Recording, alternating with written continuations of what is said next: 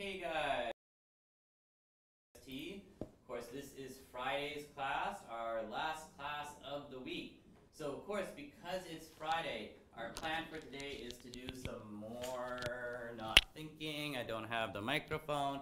Can people still hear me? Probably. Okay, so yeah, sorry guys, I gotta hook up the microphone. But yeah, anyhow, we need to do some review today, right? Before you guys are able to take your quiz, whether that's the oral and also the written quiz, right?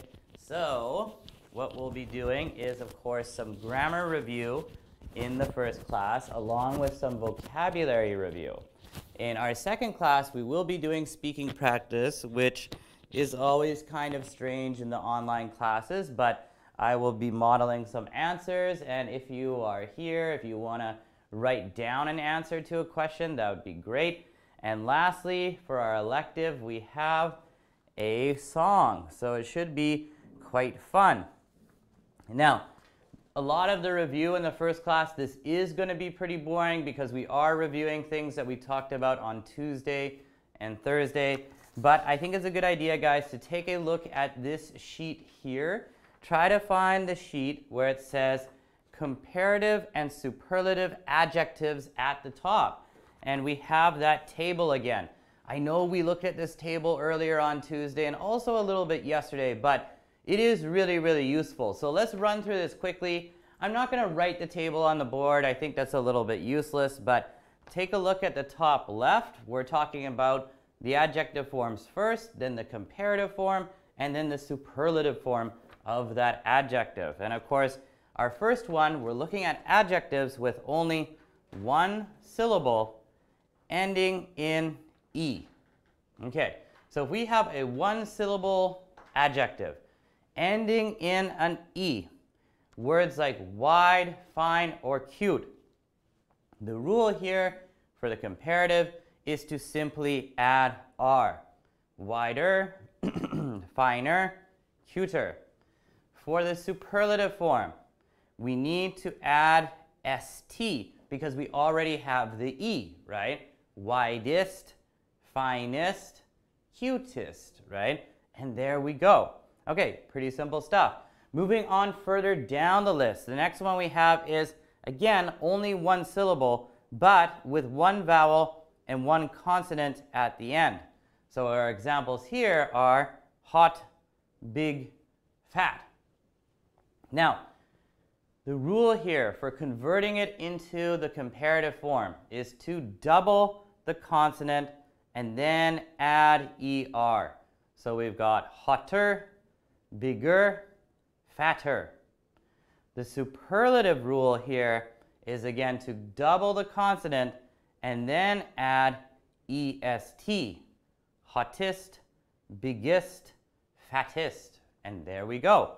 Okay, so just remember, if you have a very short adjective, usually just with 3 letters, and it goes consonant, vowel, consonant, you double the consonant, you add ER for the comparative, or you double the consonant, and then you add EST for the superlative form. Okay, now one more one we're going to take a look at that's only one syllable is the next one. So the next one, the third one here, only one syllable with more than one vowel and more than one consonant at the end. So these tend to be adjectives that have 4 or more letters, but they are just one syllable. So light, neat, and fast, for example. These ones here, you will add ER for the comparative. That's all you need to do is add an ER. So light becomes lighter, neat becomes neater, fast becomes faster. For the superlative form, all you need to do is add the EST. So light becomes lightest, neat becomes neatest, and fast becomes fastest. Okay, great. So let's move on to one that's a little bit more complicated, and this is when we have 2 syllables. But this time it's ending in a Y. So our examples are like happy, silly, lonely. Now, when we convert them into the comparative form, we need to remove that Y and replace it with an I. And then we add ER, right? So happy becomes happier, silly becomes sillier, and lonely becomes lonelier, right? For the superlative form, we're kind of doing the same thing. We're removing the Y and replacing it with an I, but then adding EST, right? So happy becomes happiest, silly becomes silliest, and lonely becomes loneliest. And there we go. All right, guys. Now, of course, a lot of the adjectives that you're going to be encountering and going to be using in the comparative and superlative form are going to have 2 or more syllables, and they're not going to end in Y, right? So adjectives like modern, interesting, and beautiful, right? If you think about beautiful, beautiful, that's 3 syllables, not ending in Y. Modern, 2 syllables, not ending in Y. Interesting, 4 syllables, and again, not ending in Y. So what do we do with these ones? These ones, the rule is actually pretty simple if you think about it. For the comparative form, you are just going to simply add the word more before the adjective, right? So modern becomes more modern. Beautiful becomes more beautiful. Interesting becomes more interesting. And when it comes to the adjective form for the superlative form, you just need to add most instead of more, right? Most beautiful, most interesting, most modern, right? Now, again, though, it's also important to remember that, like, with the superlative form, you need to add the as well, right? Like, he is the most interesting person, right? She is the most beautiful woman. This is the most modern city I have ever traveled to, right? Okay, guys, so we got this one done, but of course, I'd like you to take a look at the backside where we have some exceptions. We have some irregular ones, right? So if you look at the backside, you've got irregular forms, and we have irregular comparative and superlative forms. Some comparative and superlative forms are irregular. They don't follow the same rules that the other ones do, right? So what we've got here is we've got an adjective and an adverb on the left. We have their comparative form, their superlative, and then we have an example, right? So guys, let's think about this here. On the left-hand side, we've got things like good or well. Now, good and well will be converted into the comparative and superlative form in the same way, right? So good and well, the comparative form is just better, and the superlative form is just the best, right? So good, better, the best. Well, better, the best. Done. Now our example here is, you are the best singer in the show, or you are the best singer in the world. Wow, that's really awesome, right? Okay, now on the other hand, the opposite of good, the opposite of well would be bad or badly for the adverb form, right? Okay, so bad becomes worse in the comparative form, and for the superlative form, we have the worst, right? Like, he is bad, but she is worse. However, that guy, he is the worst, right? And it's good that for the superlative form here, they also really emphasize that you have to add the before you make the superlative form.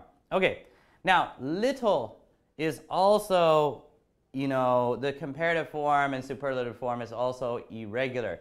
We don't say littler or littlest, right? We say little becomes less, and the superlative form is the least. Yeah, so give me less sugar, for example, right? I want the least amount of sugar, and that is little. Now, if you're going to be using many, whether it's in the adjective or adverb form, when you're converting it to the comparative form, you've got more. In the superlative form, it is the most, right? So the example here is, I want more coffee. Okay, I want lots of coffee. Oh, I want more coffee. I want the most coffee, right?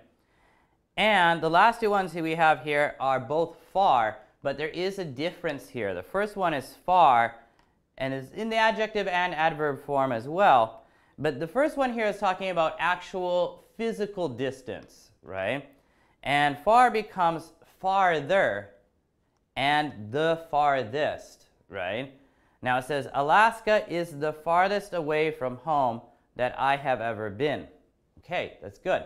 Now the next far here though, and this could be kind of confusing for people, again, it's in the adjective and adverb form, but this is about abstract distance. So let's think about this. Now, the way you convert it is different. In the comparative form, instead of farther, it's further with an U instead of an A.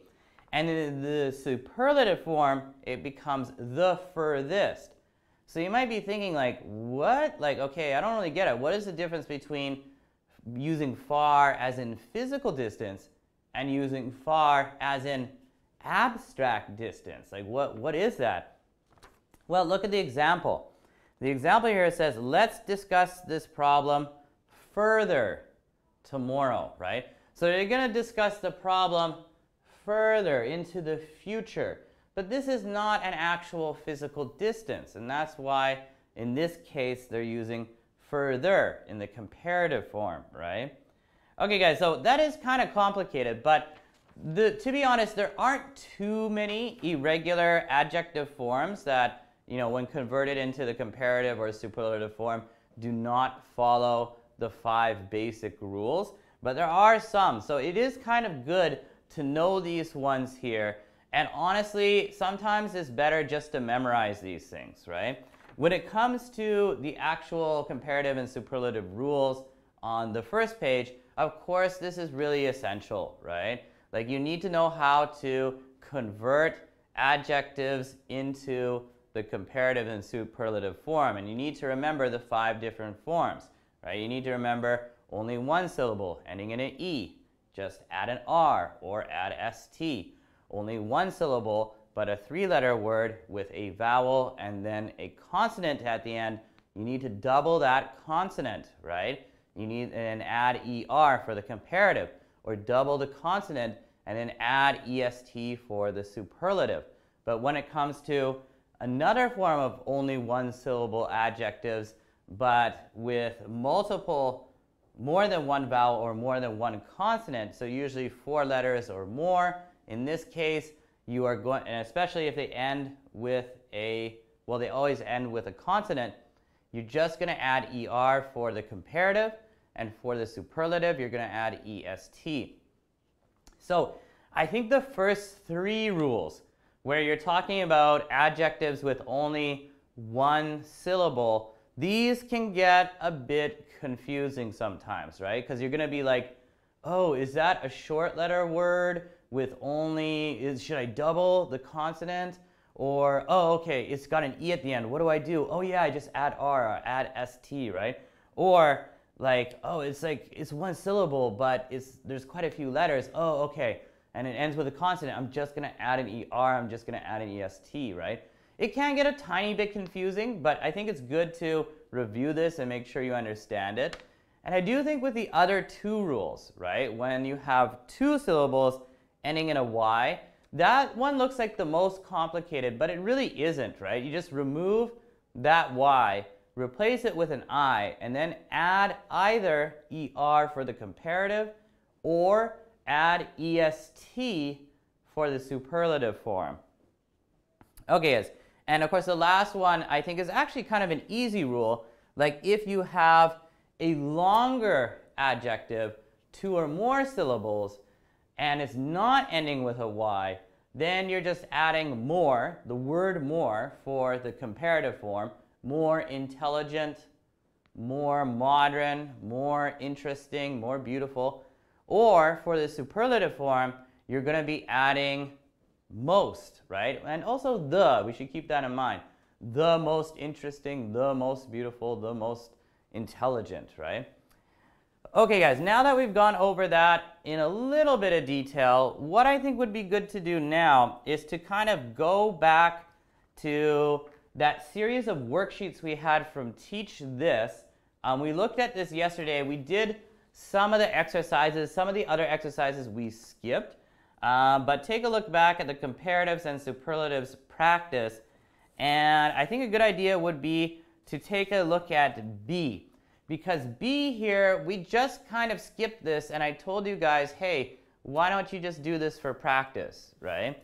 So if you guys did take a look at this and fill it in, then this should be good. It should be good review. But also, if you didn't do this, then that's fine. We'll do it together, right? Now, we'll take a look at the top. We had cheap, cheaper, cheapest, beautiful, more beautiful, most beautiful. We looked at pretty. We looked at easy. We looked at big. We looked at light. So actually, let's get started with heavy. So I'm going to recreate this on the board. So we've got our adjective. Then we have our comparative. And then lastly, we have our superlative form. Okay, so let's get started with heavy. Heavy. Right? Now think about it. Heavy. 2 syllables, right? Heavy.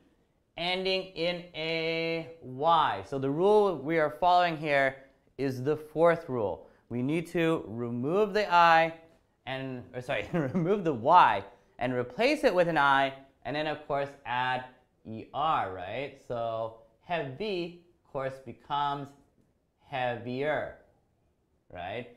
And the superlative form here, what are we going to do? Of course, we're going to remove the I again, or we're going to remove the Y again, and then we're going to replace it with I and then EST. So heavy and heaviest, right? That truck is heavy, but that other truck is heavier, but of course the building is the heaviest, right? Oh God. Okay, next one, guys. We got heavy done. Let's take a look at fast. Fast is nice and easy. Of course, fast is 1 syllable, right? And we've got 2 vowels, oh my God, I must be tired this morning. We've got 1 vowel, consonant, consonant. Okay, so this one here is not following the 2nd rule where we need to double the consonant. Instead, it's following just the 3rd rule where we have, a 1-syllable word with more than 1 vowel, more than 1 consonant, and we have a consonant at the end. So we're just going to add ER. Pretty simple, faster. And then, of course, for the superlative form, fastest. And there we go. Pretty easy stuff. Okay, on to the next one, reliable. Oh, good adjective. And I hope you guys know what reliable means. Like, if you describe something or somebody as being reliable, if you say, John is a reliable guy, or Apple iPhones are very reliable, what you're saying is that you can trust them, like they don't break down easily if it's a product, right? Or they will not betray your trust. You can always tell them your secrets. They're a reliable person. Or John is a reliable worker, right? He's always on time. He does his job. He's not joking around, right? Now, reliable here, reliable. We've got 4 syllables, right? So this is going to be following the 5th and final rule, where we're just going to be adding more, right? More reliable, right? And for our superlative form, we're just going to be using most, right? Most reliable. Okay, great. Let's move on to our next one. We have slow. John is slow, but Peter, maybe a bit more. Now, actually, this one here is going to be following the same rule as fast. So we've got a 4-letter word, 1 syllable. So we're not going to be doubling the consonant. We're just going to be adding ER. That's all we need to do. So slow becomes slower. John is slow, but Peter is slower. And Brian is the slowest, right? So pretty simple stuff. Okay, moving on down the list, we've got new. I want a new car. Anyhow, that's not important. Now, new here, we've got N-E-W. Okay, so what does new become, right? New is a short word, that's true. And you might be thinking, okay, we need to double the consonant here, right? But unfortunately, no. No, we don't. New, we just converted into newer. And with the superlative form, newest. And that is all. Okay. Next one we have is dry. Now, think about that word. It's just 3 letters, right? D-R-Y. But how many syllables? Dry. It's not dry, right? Dry. It's not. It's just dry. But dry is ending with a Y. So it's kind of easy to guess how we're going to convert this, right? Now, you could say dry, dry. I guess possibly it is 2 syllables. Dry, dry, dry, dry, dry. Yeah, it is 2 syllables, I guess. That's weird. But anyhow, it ends with a Y. So we need to remove that Y and replace it with an I. And then add R-E-R. Dry, drier, and dryest. Now that is, I've probably never said the superlative form of dry before. Like, oh, like that's dry, but that thing is drier, and that is the driest. I don't know what situation you would really be using this in, but yeah, like that is the correct form. It's just, I don't think I've ever used the comparative or superlative form of dry before. Anyhow, let's take a look at happy. Now, happy is definitely 2 syllables. It's ending with a Y. So our rule here is pretty simple. We're going to replace the Y with an I, then add ER. Happy becomes happier. And lastly, it becomes happiest. And there we go. All right, so easy peasy, right? Let's take a look at the next one. One of my favorite adjectives, old. Because I like old people. All right, so old becomes pretty easy one. You're just going to be adding ER. You don't need to double the consonant here. Old, older, and oldest, right? Okay, and those comparative and superlative forms you'll definitely be using. So old is good. Let's take a look at nice. Not Nice, not the city in southern France, but anyhow, nice.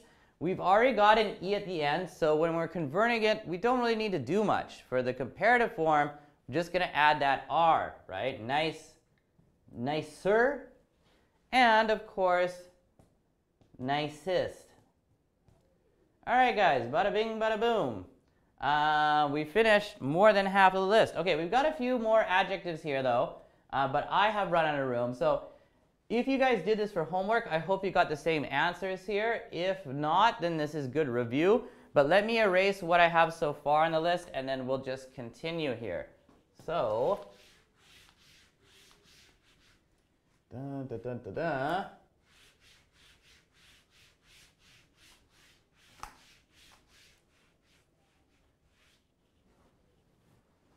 Okie dokie. All right, and we are good. Okay, so next one we have here is compact. Compact. All right, so compact is 2 syllables, right? It's not ending with a Y. So when we have 2 or more syllables not ending in a Y, what do? We need to add words for the comparative and superlative forms, right? So compact will become more compact. And for the superlative form, the most compact. And of course, a lot of people like, well, compact is kind of a useful adjective. It means it could be made into something small that can easily fit inside something, right? So a lot of people, well, these days, most laptops are quite compact. They're quite thin, right? But, you know, like a lot of people like maybe like MacBook Airs because they're very compact and they're very thin, right? Anyhow, so that's compact. Next one we have here is tasty. Tasty is a good adjective because, you know, if you're talking about food, you don't want to always say like, oh, this is delicious or this is disgusting, right? Like that's really good and that's really bad. Sometimes you want to use different adjectives to describe food. And instead of saying delicious, you can say, wow, that's tasty, right? That's tasty, that's yummy, it's yum yum, right? It's really good. And then instead of saying disgusting, you should try to use, you know, a more casual or kind of a slang term. You could use gross, right? Oh, this food is gross, I don't like it, right? Of course, you shouldn't say that to the cook, but anyhow. Now, tasty, right? You've got two syllables ending with a Y. So we know what to do, right? We're following our fourth rule. We're removing the Y and replacing it with an IER, right? So tasty becomes, of course, tastier. And the superlative form, of course, is EST, tastiest. Okay, next one we have here is bitter. Now, bitter is another good adjective that a lot of people probably don't use enough, because bitter can be used in two different ways. Like, usually it's used when you're describing food, right? You say, oh, this food is very bitter. This tea is very bitter, and tea usually is bitter, right? Unless you add sugar. Bitter is the opposite of sweet, right? Many people like sweet foods, but some people like bitter foods where there's no sugar, right? There's not much of a taste. It's got it has a taste, but it's a bitter taste, right? So lots of different kinds of tea without sugar are quite bitter, right? But bitter can also be used to describe somebody's personality. If you say John is a very bitter guy, well, it kind of has again, you could also say somebody's sweet. You know, Sarah's a very sweet girl, right? And in that sense, it means she's very nice, kind of helpful, kind of cute, right? But John, he's a bitter guy. He's kind of angry. He's not nice. He's a little bit mean. So that's the meaning of bitter if you use it to describe someone's personality. But bitter, bitter. We've got two syllables, not ending in a Y. So our rule here, of course, is the same as compact. It is more bitter and most bitter. John is the most bitter person I know in the whole world. Okay, so that's bitter. Next term we have here is advanced, right? Advanced technology. It's very advanced. Wow, Tesla cars are very advanced, right? Well, actually, I should use a different example. I'll use it later, but advanced. Actually, only two syllables, even though there's a lot of letters here. Advanced, advanced. Now, obviously, it's two syllables, not ending in a Y. So again, we're following the same rule that we would with compact and with bitter. So more advanced and the most advanced. And there we go. Now, maybe if you were talking about cars, you'd say Toyota cars are quite advanced. But BMWs are more advanced than Toyotas. However, on the other hand, Teslas are the most advanced, right? And there we go. Okay, moving on to the second to last one here, we have suitable. Suitable. So thinking about the number of syllables here, suitable, 3 syllables, no Y, following the same rule. So suitable becomes more suitable for the comparative form. And for the superlative form, of course, the most suitable. And there we go. Okay. All right, guys. So last one we got here on the list is warm. Okay. Warm. Don't confuse warm and worm. It sounds kind of similar, I guess. But anyhow, so we've got one here where we've got a 4-letter word, 1 syllable. The rule here, of course, is ending with a consonant. It's pretty simple. Warmer and warmest. What is the warmest country I've ever been in? Oh, I guess I haven't traveled to too many countries in the south, but probably Italy is the warmest country I've been in, or the US when I went to California. But anyhow, so warm is pretty easy to convert. Warm, warmer, warmest, and we are good. I wanted to identify how we were modifying these. Anyhow, guys, so we got that list done. Now, yesterday, we finished activity C. We finished activity D. And the only one we didn't finish was E, which, again, I asked you guys to take a look at for homework instead. I still think this is something that I don't really want to look at, you guys. This is good practice. If you have extra time, please go over that yourselves, right? But what we should do, guys, is take a look again and do at this list of most commonly used English idioms. And let's go over the ones that I went over with you yesterday, just to remind you of the meaning and maybe also provide you guys with some examples, because the ones I looked at were really good. It might take me a minute or two to remember all of the ones that I looked at, because I put the sheet somewhere and it might be on the side, but I might have lost it. Give me 2 seconds. 2 seconds. So this is like a real class, like when your teacher is kind of unprepared and forgot where they put something. They misplaced something. So I did misplace something, so give me a second. I'm taking a look. It is here somewhere. I did label it. Uh-oh, this is not, it's not looking too good. But even if I can't find it, of course, we can still take a look at it. I just want to make sure that I go over the correct ones with you guys. Where did, okay. Yay, I did find it. Hooray for me, and hooray for you. All right, guys, so this list, and again, like what I said yesterday, this is a list of the most commonly used English idioms. That is actually true. Like, this is an excellent list, right? It is really, really good. So the first one we took a look at was a hot potato. Sounds good, right? Especially if you like potatoes. And what they wrote down here for the meaning was to speak of an issue which many people are talking about and which is usually disputed. That is a good explanation. That explanation is correct. But I think an easier way to put it is just basically a controversial issue or topic, right? And that's it. So anyhow, a hot topic issue, or a hot topic. Well, that's also true, but a hot potato issue is one that people are often going to fight about, right? So yesterday, I think I gave you the example of like abortion, right?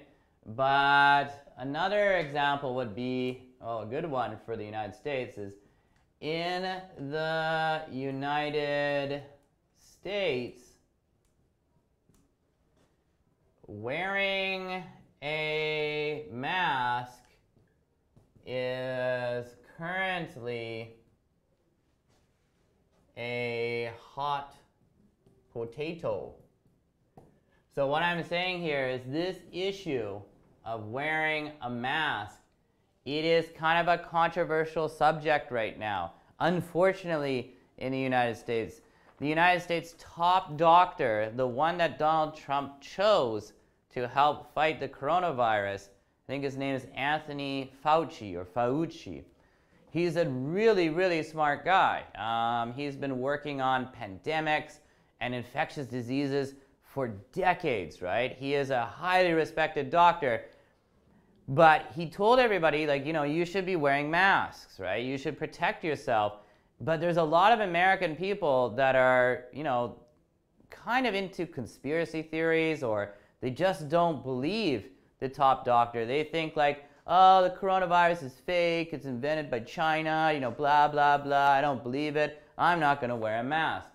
And so, unfortunately, wearing a mask is currently a hot potato in the United States, which is unfortunate for Americans because a lot of Americans are dying right now. But anyhow, the next one we looked at was an arm and a leg. But actually, it was to cost an arm and a leg, right? So yeah, it's better to add cost an arm and a leg. But anyhow, to cost an arm and a leg.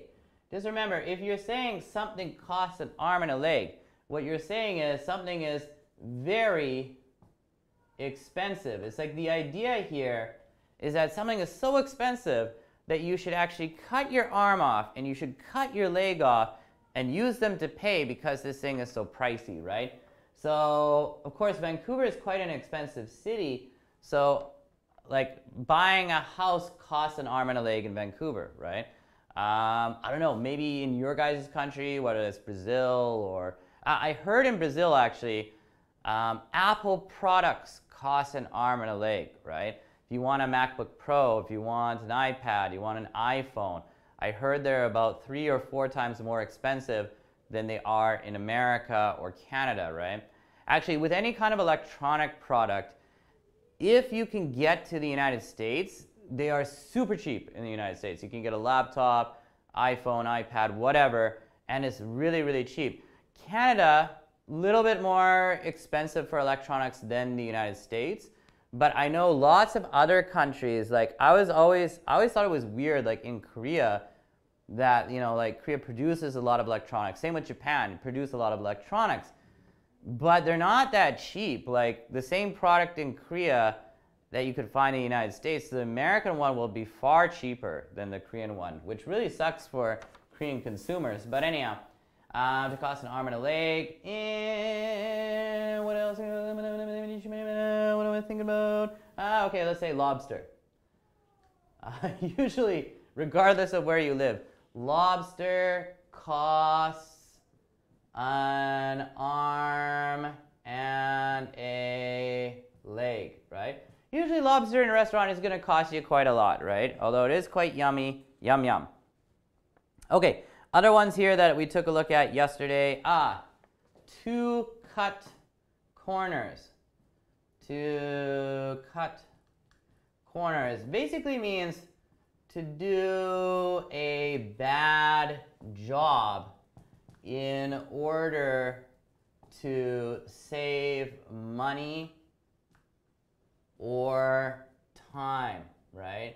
So some companies, like construction companies, they cut corners. They don't use the right materials, or they don't do a good job because they want to finish making that building as quickly as possible and they want to get money. But also sometimes us, you know, when we are students, sometimes we cut corners, right? Like we're like, oh, I don't want to write this anymore. I'm just going to copy my friend, or I'm going to find something online, because in this case we want to save time, right? But usually your professor, your teacher, your, you know, whatever, oh, I didn't write example for the other ones, but whoever, they will tell you, hey, don't cut corners. You need to do some hard work. So, I don't know, my dad always told me to not cut corners. Don't be lazy. Don't cut corners. Okay. All right, but moving on, guys. Our next one here. Every cloud has a silver lining. And this is a very optimistic expression. Every cloud has a silver lining. So I think that, like, if you think of this, if you think of like the imagery of this, right? You see a cloud, it's a dark cloud, it's gonna rain. And, you know, that can look like kind of negative or depressing or sad, right?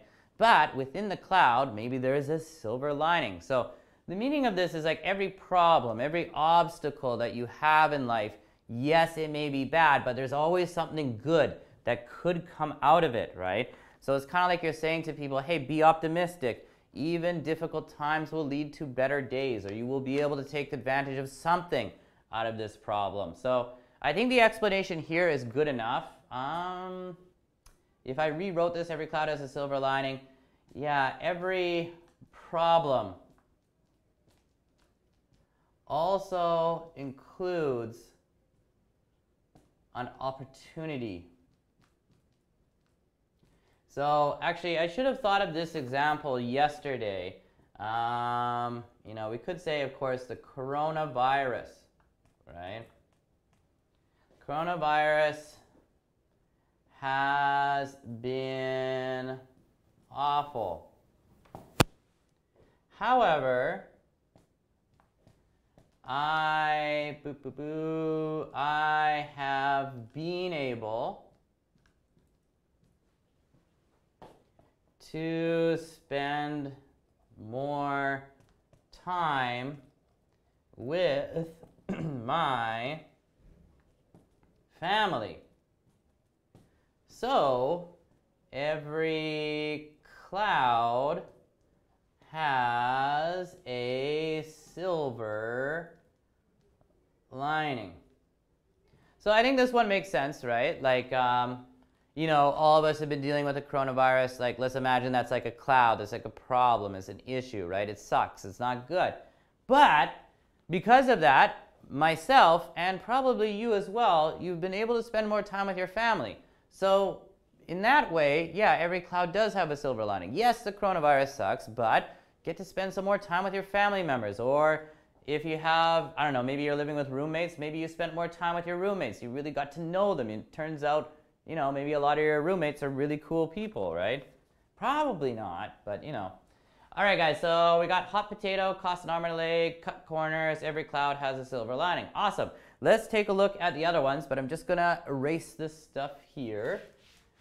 So our next one is to feel a bit under the weather, which is a good expression and quite commonly used. Today, I don't feel under the weather, to be honest, but when was that? Wednesday, I actually felt a bit under the weather because I think when I'm teaching these online classes, I'm talking too much and it stresses out my throat. And then I feel kind of crappy afterwards. Crappy, not crappy. I feel a little bit bad afterwards. Anyhow, to feel a bit under the weather. And the meaning here is really, really simple, and they wrote it on the sheet. It means just feeling slightly ill, right?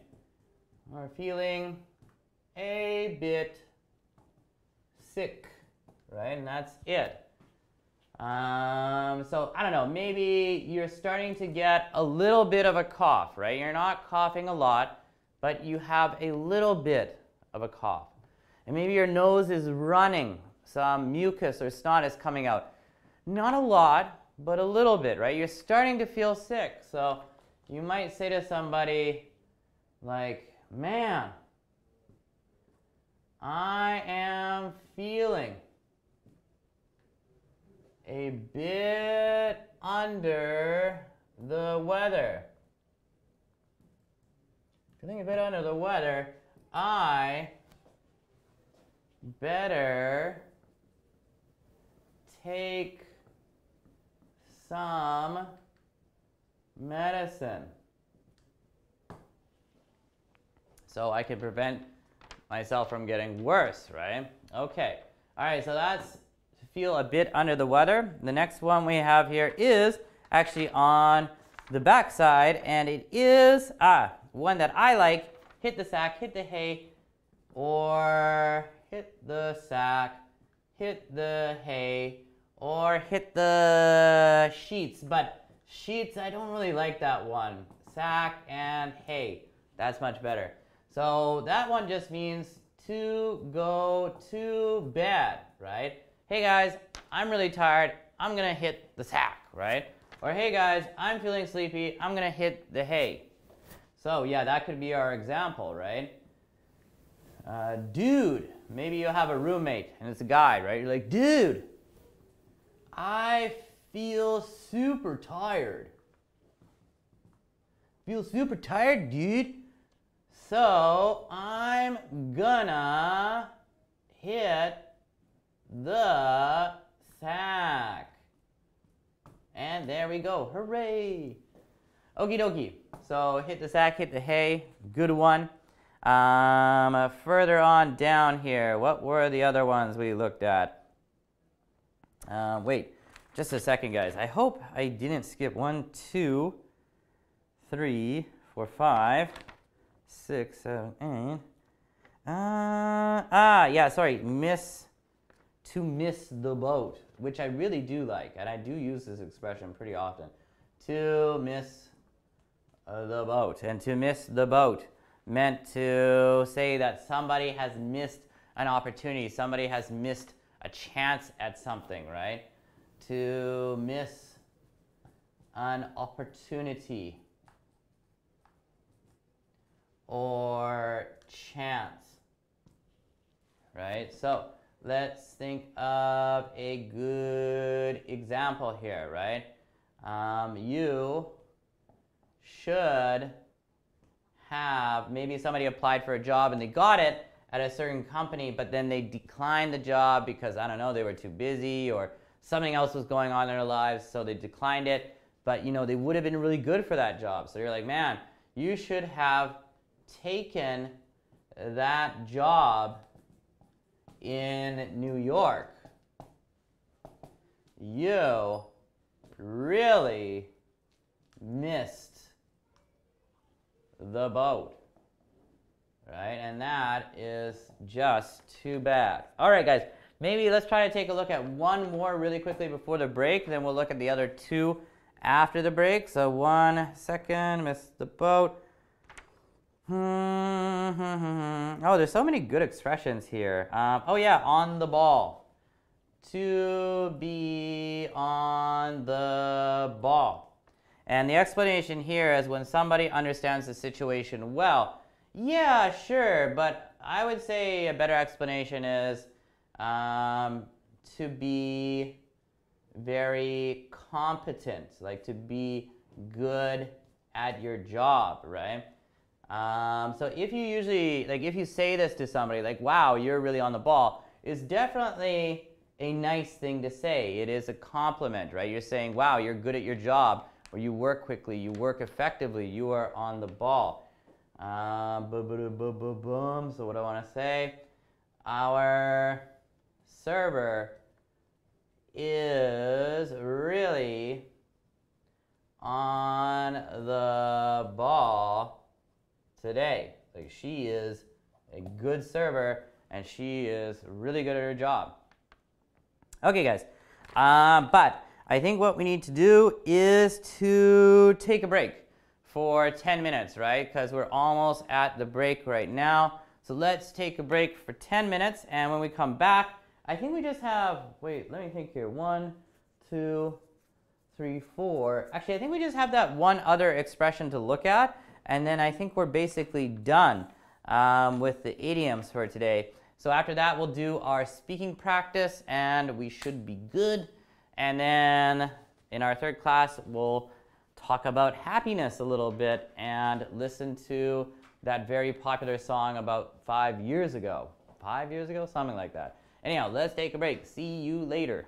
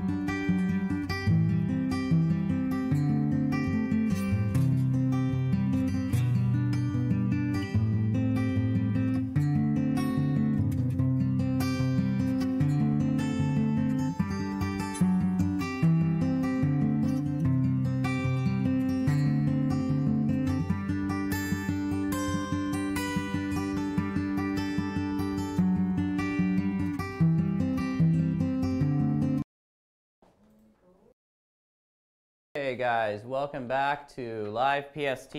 We are now in our second class and we are just continuing with our idioms sheet just for one more idiom. And that idiom is, now on the sheet it says sit on the fence. But usually we don't say sit on the fence, we say to be on the fence. And to be on the fence basically means to be undecided. So you're not sure about which side of an issue you belong on, right? You don't know if you support John or if you support Sally. You're just really not sure. Now, the explanation here is this is used when someone does not want to choose or make a decision. Yeah, that's basically correct, right? So if you say, I'm on the fence, you're saying you cannot choose between two or more options, right? Or you cannot support this person over the other person.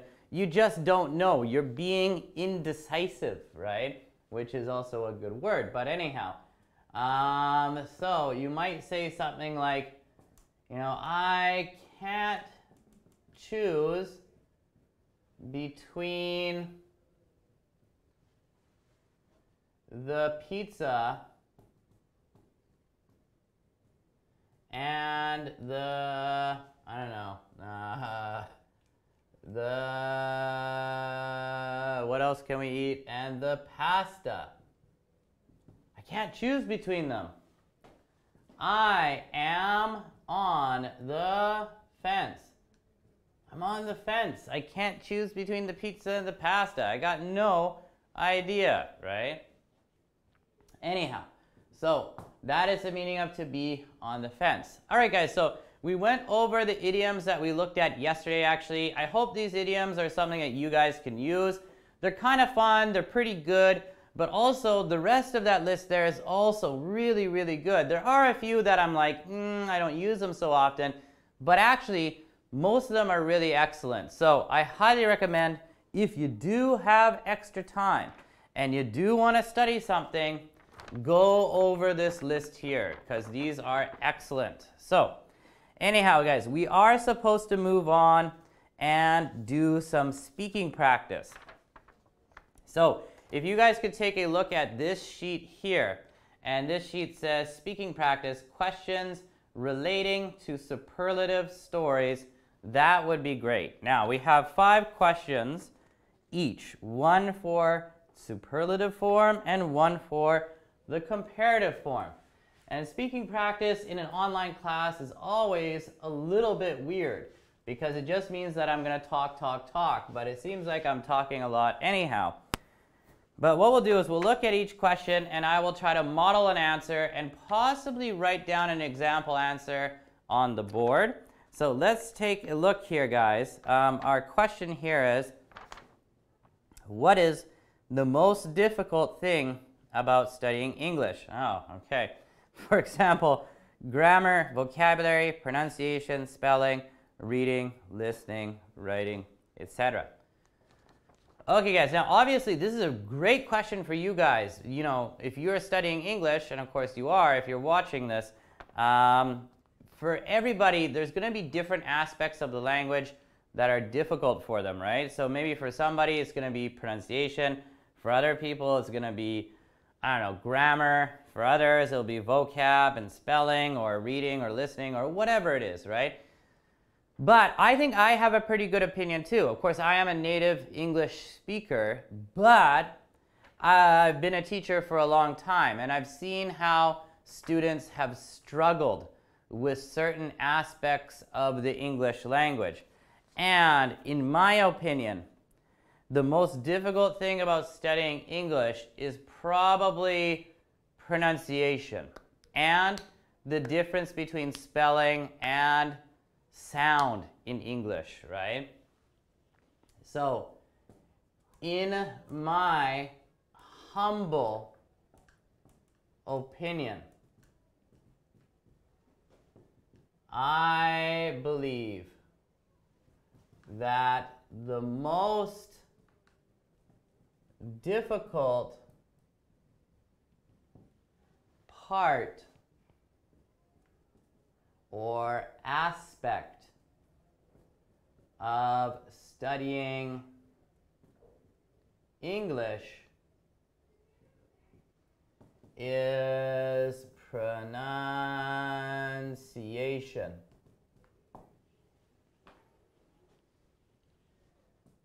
And to expand further on that, I'd say the difference between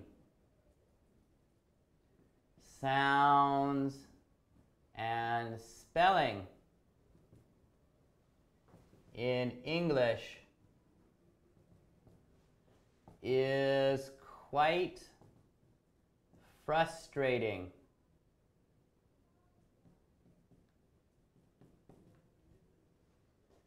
For many students. Now, I know a lot of people, like, of course, Canada is a country of immigrants, right? And I live in Vancouver, which is one of the main ports of destination or arrival for immigrants in Canada. Like, there's a large percentage of the population in Vancouver are people who have immigrated, whether that was 20 years ago or 2 years ago. And I'll meet people from China, India, Philippines, Vietnam, Korea, Japan, Chile, Ecuador, you know, whatever. And sometimes their English will be actually quite good. Like, their grammar is good. It's on point. They know how to use vocabulary. They're really, really good. But one problem that seems to always pop up, even with people who are quite fluent in English, is errors with pronunciation, right? Because learning correct English pronunciation takes a long time. And one of the things that's really difficult about it, of course, is that sometimes spelling and sound don't really match very well in English, right? Think about words like, you know, island, for example. The first time you read this word, you say island, right? Because, of course, you've got I-S and an L-A-N-D. Looks like island. Bam! You're wrong. It's island, right? There are so many exceptions to pronunciation rules in English. Now, a lot of people think that there aren't a lot of rules when it comes to pronouncing words correctly in English. Actually, you're wrong. There are 200 plus rules when it comes to pronunciation in English. So there are rules, but the problem is there are just too many rules. If somebody wanted to learn all 200 plus rules, it would take too long. So a lot of English teachers, when they're teaching English to their students, they don't focus on pronunciation rules too much because honestly, it's a waste of time. So a lot of people believe that unfortunately, when it comes to learning pronunciation, is just something you're going to have to pick up naturally over time. However, that being said, like, I've met people who have been here for 20 years, right? And their use of English is almost perfect, but sometimes they'll mispronounce something, right? In my opinion, the second biggest problem or second most difficult issue when learning English is grammar, because English grammar is, fairly complex. Of course, grammar in other languages is as well. But pronunciation is, in my opinion, the #1 biggest problem when learning English. It just takes a really long time. And to be honest, to master English pronunciation is really hard. If somebody who is an immigrant comes here and does master English and they're completely fluent and their pronunciation is great, that is actually a huge accomplishment. I would be in awe of them. I'd be like, wow, really? Like, your pronunciation is on point? Like, that's tough. It is not easy. So in my opinion, as a teacher, it is definitely pronunciation. However, your opinion as a student, I don't know. Maybe pronunciation is not a big issue for you. Maybe it's English vocabulary or grammar or something else. Okay, next question we have here is, what is the most exciting game or sport you've ever tried? Oh, that's a good question. What is the most exciting? I don't know. I have to think back. I don't play any sports these days during the age of Corona. I think for me,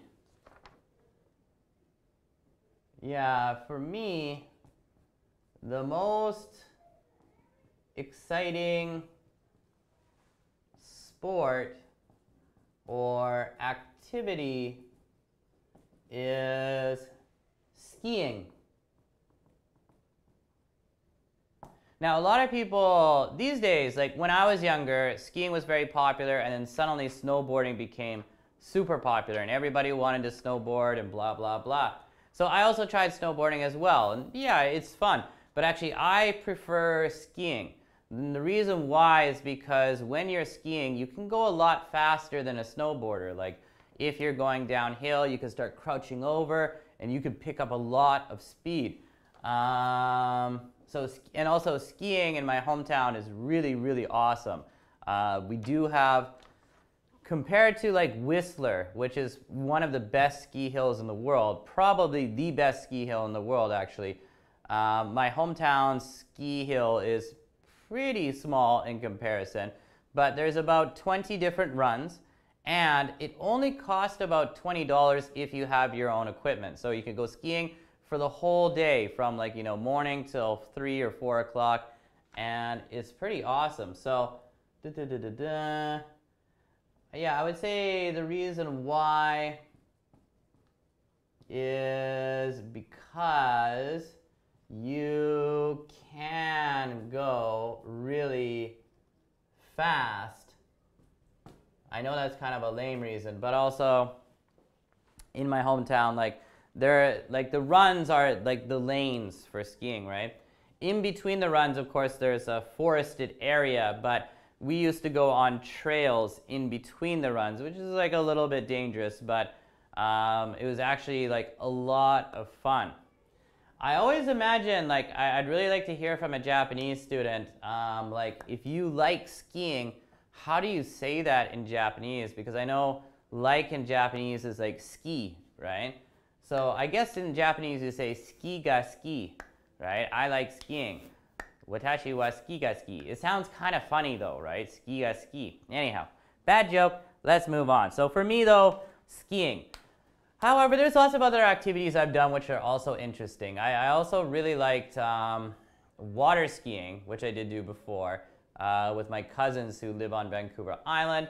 You are towed by a boat and you hold on and you kind of ski around in the water. That's a lot of fun.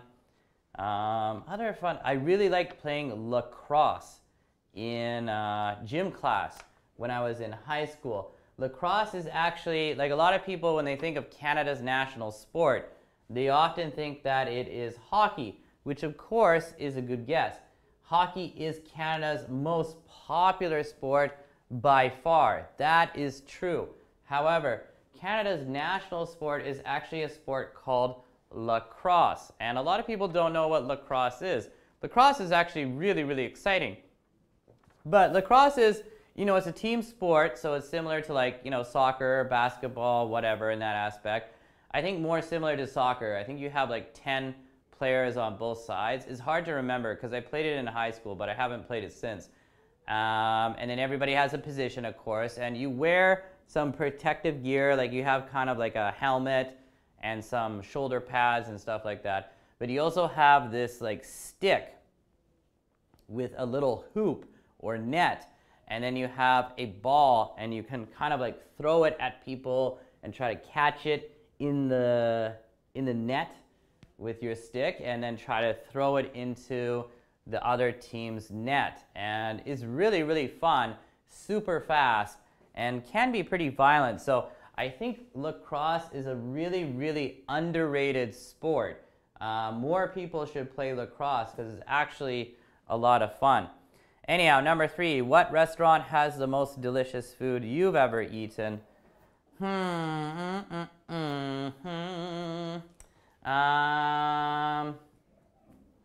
my opinion, there was a restaurant in Seoul, South Korea, that had the most delicious food that I have ever eaten. Okay, so for me, there was this one restaurant in Seoul, South Korea, that had the most delicious food that I've ever eaten. They served the best samgyeopsal, or basically pork belly, I have ever had.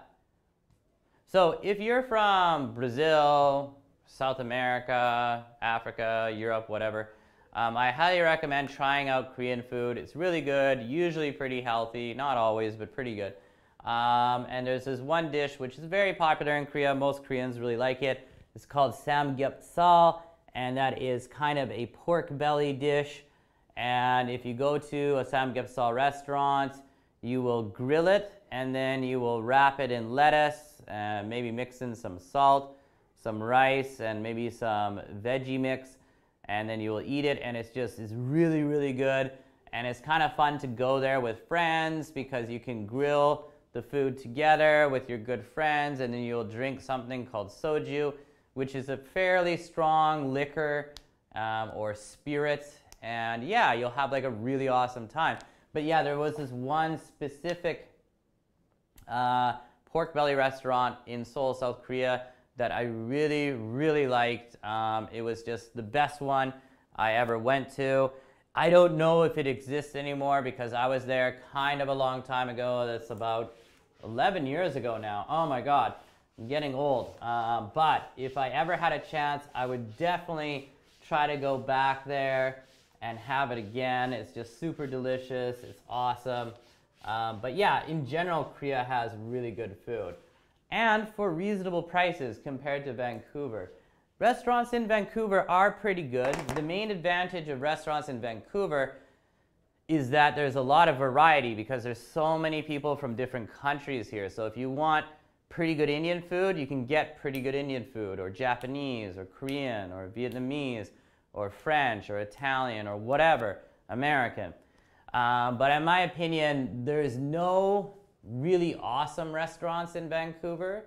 There's just a lot of pretty good restaurants, and the prices are actually not that bad because I used to think they were really expensive, but after I traveled to Europe, after going to like France, the Netherlands, and Italy, you know, and paying for food there, then you realize like, oh my God, eating out in France or Italy is quite horribly expensive, especially France, like really, really expensive. And the quality was like, yeah, it's pretty good, but I didn't have anything like super great. So I'd say Vancouver, in my opinion, I'm sorry, it's better than Paris. But Korea, pretty cheap food, is really good. The only problem is there's not as much variety, but it's pretty good stuff. Anyhow, where is the best place to go on a vacation in your country? What's the most appropriate souvenir to bring back from there? Ugh, that's kind of a hard question. Ugh. What is the best place to go on vacation in Canada? Blah. Okay, I'm really on the fence here because actually there are two places that I highly recommend. Okay, so I'm going to add an if statement. If you enjoy nature, the best place to go on a vacation to in Canada is the Rocky Mountains. They are extremely beautiful. So the Rocky Mountains are on the border of British Columbia and Alberta, which are two different provinces in Canada. if you like nature, the Rocky Mountains are really, really stunning. They're stunningly beautiful. It will impress you.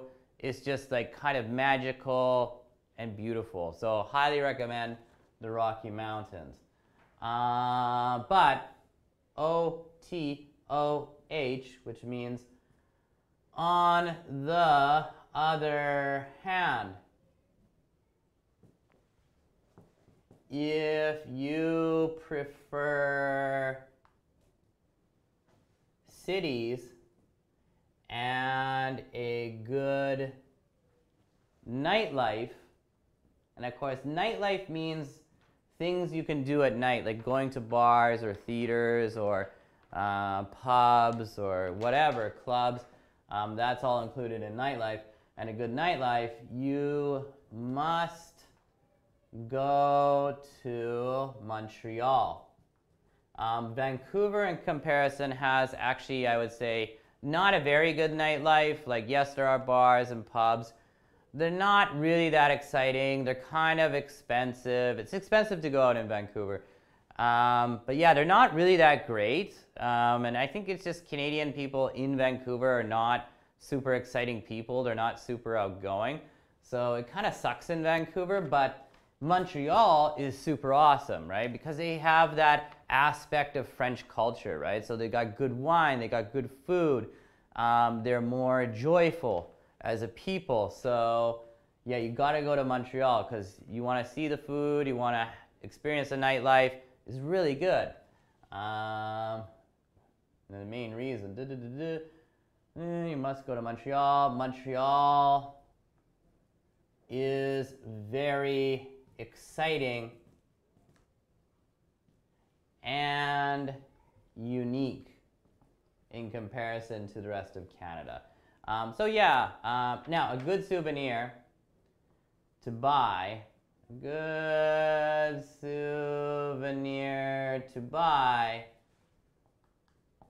is not exactly from the Rocky Mountains or Montreal, but more from my province, from British Columbia, is smoked salmon. If you can find smoked salmon, it's really good, it's delicious, and like definitely if you give this to your parents or older people, I don't know why, but older people seem to really, really love it. I highly recommend getting smoked salmon as a souvenir. Anyhow, let's take a look at number 5. Who is the most attractive celebrity in your country? How about internationally? What? Who is the most attractive celebrity in your country? How about internationally? So who is the most attractive Canadian celebrity? And internationally, who is the most attractive celebrity? I don't know. Okay, the most attractive celebrity. Okay, now actually, not in Canada, because like if you're a really good actor, singer, entertainer, whatever in Canada, if you're really good, you will always go to the United States without an exception, right?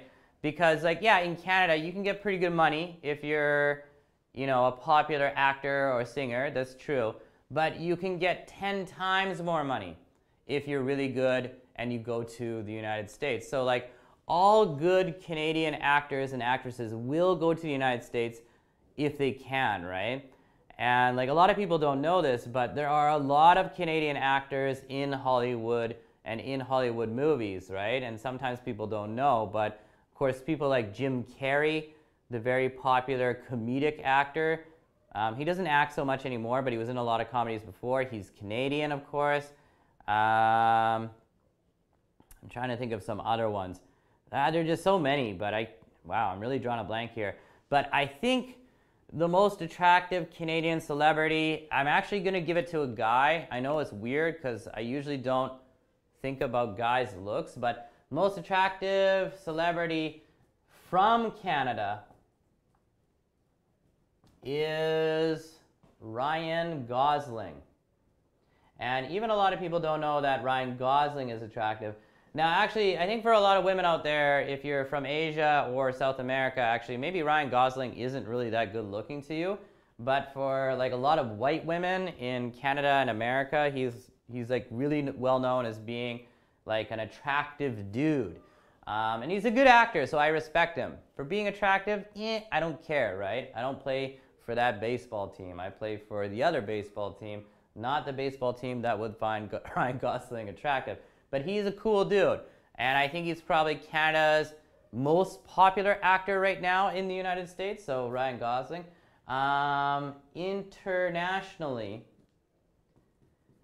Internationally, in my opinion, the most attractive celebrity is, oh God, I don't know, who is a really attractive celebrity? I don't watch a lot of movies these days, but yeah, the most attractive celebrity in the world right now. Okay, I'm gonna go for a younger one. I think she's about 30. I think her name is Ana de Armas. I could be wrong with the spelling here. She's relatively new, or at least I don't really know her very well, but I think she's actually originally from Cuba, and then she moved to the United States. But yeah, she's extremely attractive, good looking lady, seems to be nice, and a good actress, so I respect her. Okay, so Ryan Gosling for Canada and Ana de Armas for internationally. Anyhow, all right guys, so we got all our superlative questions done. Let's take a look at our comparatives. Now the comparatives, we have 5 questions here as well. So let me draw a little line. Maybe I could write the first one down here. Do you think technology has made the world better or worse? Blech. The answer for me is pretty simple. I'd say better. I think that technology has made the world better. Okay, now I could write down a ton of reasons, but I prefer not to. I think I'm just going to talk about it. So of course the Industrial Revolution, this could be really boring. Before the Industrial Revolution, of course, most people, 95% of the world's population is extremely poor, you know, working on a farm, barely making enough food to live. And then the Industrial Revolution got started and people were still poor.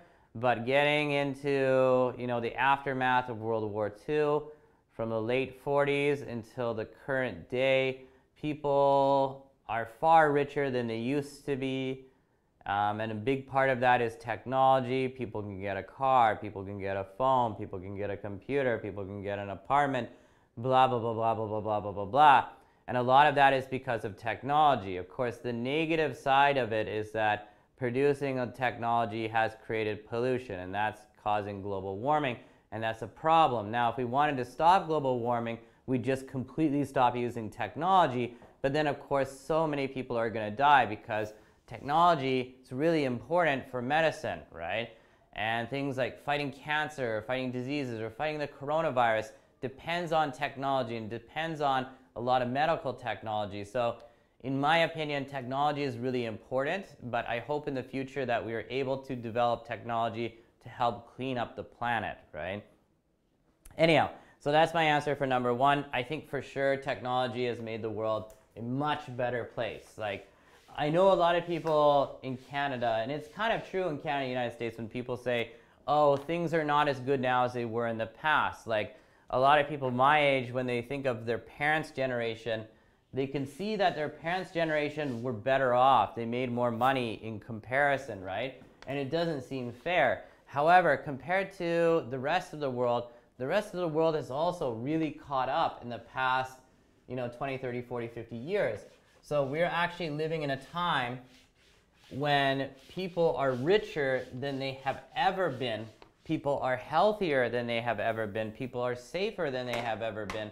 We're actually, despite people like Donald Trump or Putin or Xi Jinping or whatever, we're actually living in one of the best times in history. And I think people should acknowledge that because it is true. Anyhow, number 2, if you own a business, is it more important to be good with numbers or is it more important to be creative? Okay, I don't own a business, so this is hard for me to answer. If you guys own a business, I'd really like to hear from you. So which is it? Is it more important to be good with numbers, or is it more important to be creative? In my humble opinion, because I'm not a business owner, but I think it would be more important to be creative. That's just my opinion. I think it is more important to be creative because you want, or you should want to create attractive and let's say innovative. I don't want to use creative again. And innovative products or services in order to get customers. Like, I think initially when you start, a business, you don't want to just start something that everybody else is doing, right? Then maybe if you're lucky, you'll just do okay, right? But if you're creative, if you've got a great idea for a new product, a new restaurant, a new kind of food, or a new kind of machine, or a different way of doing a certain service, I think initially that's important for attracting people and getting customers in the door and getting them to purchase your product or purchase your services, right? Being good with numbers, of course, I believe that's also important. It's good to be able to analyze your business, find out what aspects are making money and what things are costing you too much, and then finding out how can you save money on those things, right? But let's take a look at the next question. Okay, number 3 here says, which do you think does more damage to your health, smoking or drinking? Okay, this is a good question for me because unfortunately, I am a smoker. Smoking is terrible. You should not smoke. That's awful, right? I'm not an alcoholic, but I do drink occasionally. I have 2 kids. I think I've only had a few drinks since my second daughter has been born. So I'm not like a big drinker. I don't drink too often. But I know people who drink too much. In my opinion,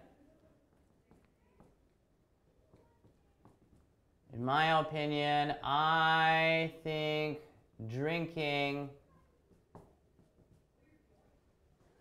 alcohol is far more destructive or worse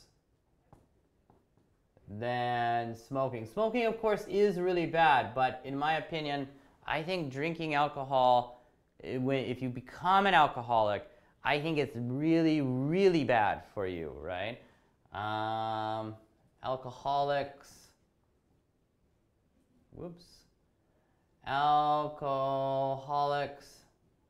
hurt their families,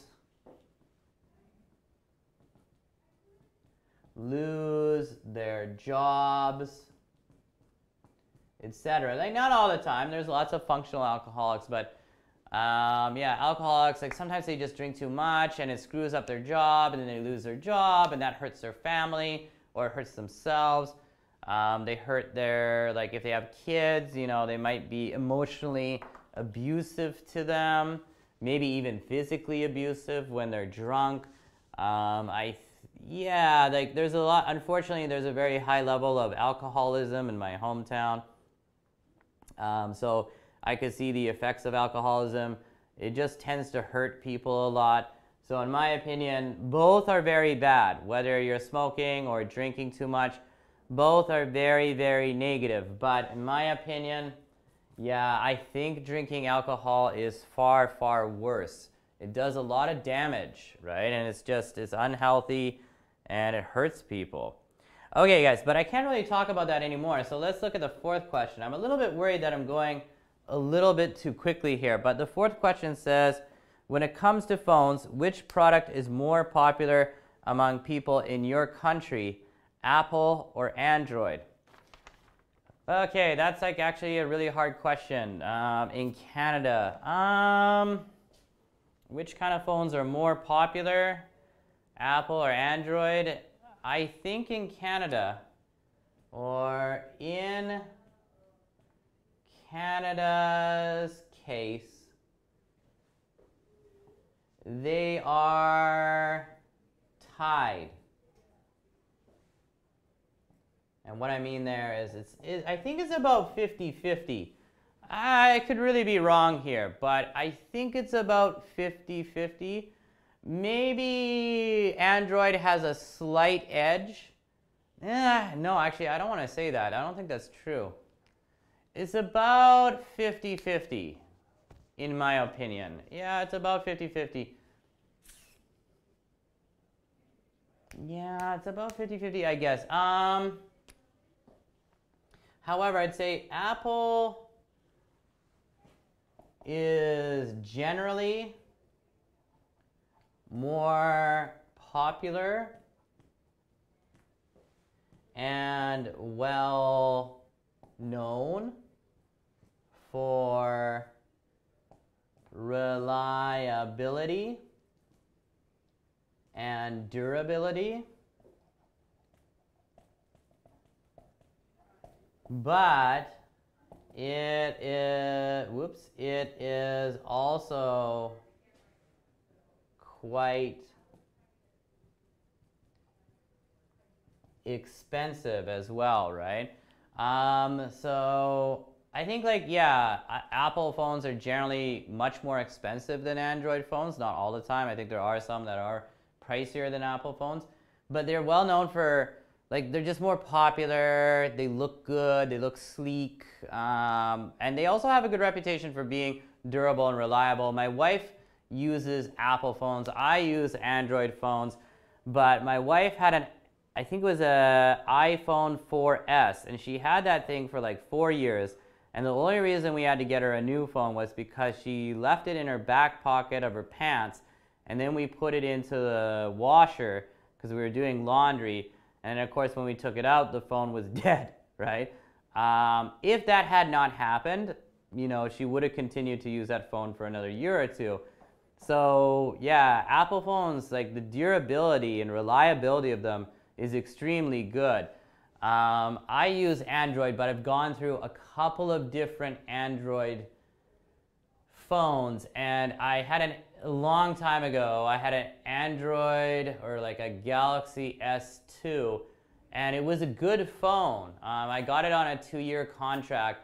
It was a good phone for about a year, but after only 1 year, it started slowing down and there were problems with it, and I had to get a new phone in less than 2 years, only a year and a couple of months. So after that, I was like, and I'm sorry if you're Korean, but I was like, Samsung, I just don't trust them. I don't think they're as durable or reliable. It's powerful and it's cool, it has good features, but they're not reliable, right? So I decided I'm not gonna buy Samsung anymore. So then I tried Sony, of course from Japan, and my Sony phone was all right, but again, it wasn't really super awesome or anything. It was just okay. And then after that, I tried Motorola. And actually, I really liked my Motorola phone. I had a premium budget Motorola phone, but it was actually really, really good and super cheap, and it could do all the same things as any other phone. And then most recently, because I have kids, I decided, okay, I'm gonna get a phone with a good camera.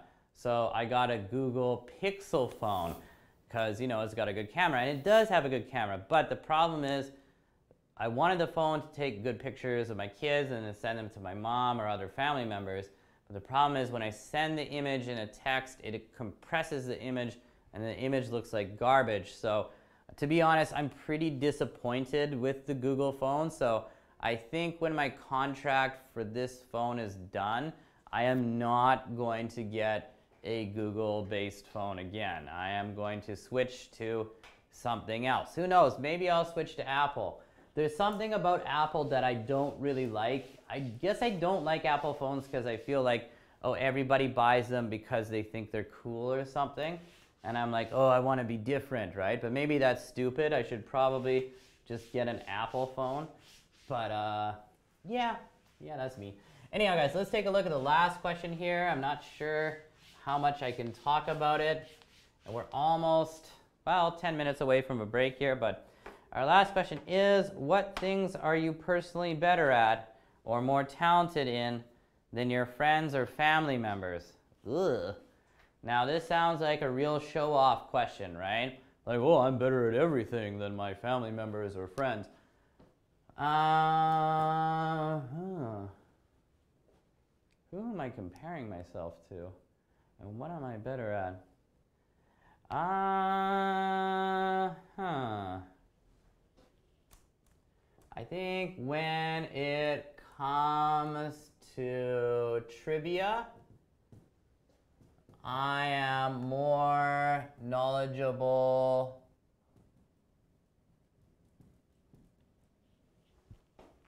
than the majority of my friends and family members.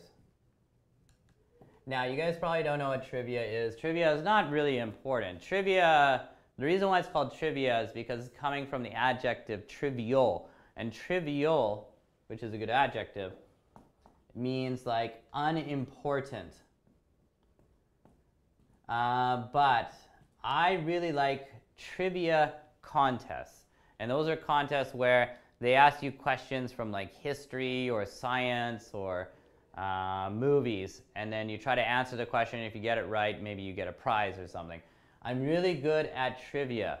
If you ever watch Jeopardy in the United States or Canada, they ask a lot of questions related to history, and I really enjoy that. I'm pretty good at it. I think I'm pretty knowledgeable when it comes to history, so I'm very good at trivia. However, my older brother is also really good.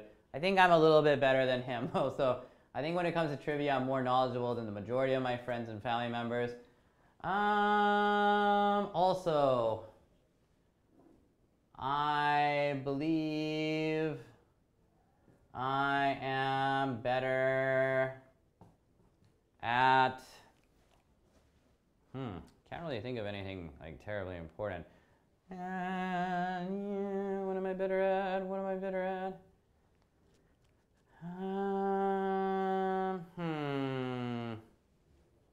I'm better at, this is really hard to explain. I'm better at gauging people's intentions. I think because of my job and the kind of person I am, of course, as a teacher, I've met many different kinds of people. I've traveled to a lot of different countries. I'm pretty good at gauging or guessing people's intentions, like, and noticing, like, okay, this person is a nice person, you know, whatever, but this person is a bad person, we should stay away from them. I think I'm better at that than most people. Not just my family members, but most people. Oh, wow, good for me. I am also better at languages than my family members. Okay, but yeah, that's about it. It's not like I'm trying to brag here or something like that. Like, wow, I'm so good at this, right? My family members, there are many things that they're better at than me when it comes to things, right? So anyhow, guys, as I said before, the speaking practice is always kind of weird. Looks like we're about done. There are lots of interesting questions here. What I think you guys should do is try to find a partner, whether that's your roommate, wife, husband, boyfriend, girlfriend, yada yada, or your dog that speaks English fairly well, and find a partner and ask and answer these questions back and forth. Like, these are pretty good questions. Some of them are a little bit tricky. They're more complicated than you think. So I think they're actually pretty fun. So yeah, I think we'll stop it there with that one. And guys, we can kind of start to get into the third class of material now, because there is actually a lot of stuff here. And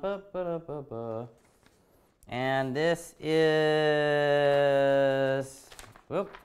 Okay, where do I have this here? Oh, okay. And we're doing two things actually in the third class. We are listening to a song called Happy by Pharrell Williams. You've probably heard this song before. And we're going to be taking a look at this happiness sheet where we're going to look at some expressions here and then go over some conversation questions. We're going to do this one first. So maybe before we take a break here, because it looks like we got a few minutes, let's look at some of the expressions at the top here with this happiness conversation sheet. Let's take a quick look. So happiness at the top, and it says, oh, the first one is a good expression. Now, these expressions are useful. They are good, but remember, this is not going to be on your quiz, so don't worry about these ones too much. But the first one is to be on, whoops, what am I doing here?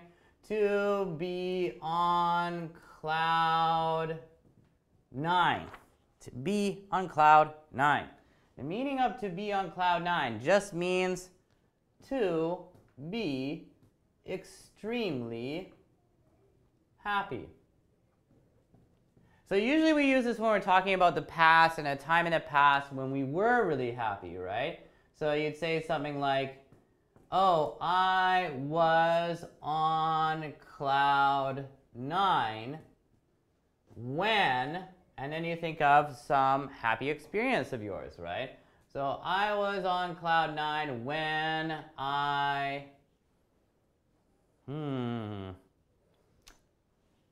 I proposed to my wife and she said yes. Ugh, how cheesy, right? But yeah, no, it's true. When I proposed to my wife and she said yes, of course, I was really, really happy, right? And then after that, everything has just gone downhill. Ha ha ha ha ha. But actually, that's probably similar to a lot of guys out there. So anyhow, to be on cloud 9, it is a good expression. I'm on cloud 9, he's on cloud 9, they're on cloud 9, like they're just really happy. I'm on cloud 9 whenever this happens, or I'm on cloud 9 when that happens, right? This is a good expression. So, but guys, let's stop there with to be on cloud 9. After the break, we'll take a look at happy camper, happy-go-lucky person, music to my ears, and snug as a rug in a bug. Blech, snug as a bug in a rug. And then we'll look at some questions here, and we'll talk about the happy song from Pharrell Williams. And it should be pretty good. All right, guys, so let's take a break for about 10 minutes, and then we will get into a happy topic. It'll be really happy time. We'll just be super happy together when we'll see how it goes. Okay, guys, but yeah, I'll take a break. I will see you guys again in about 10 minutes. Okay.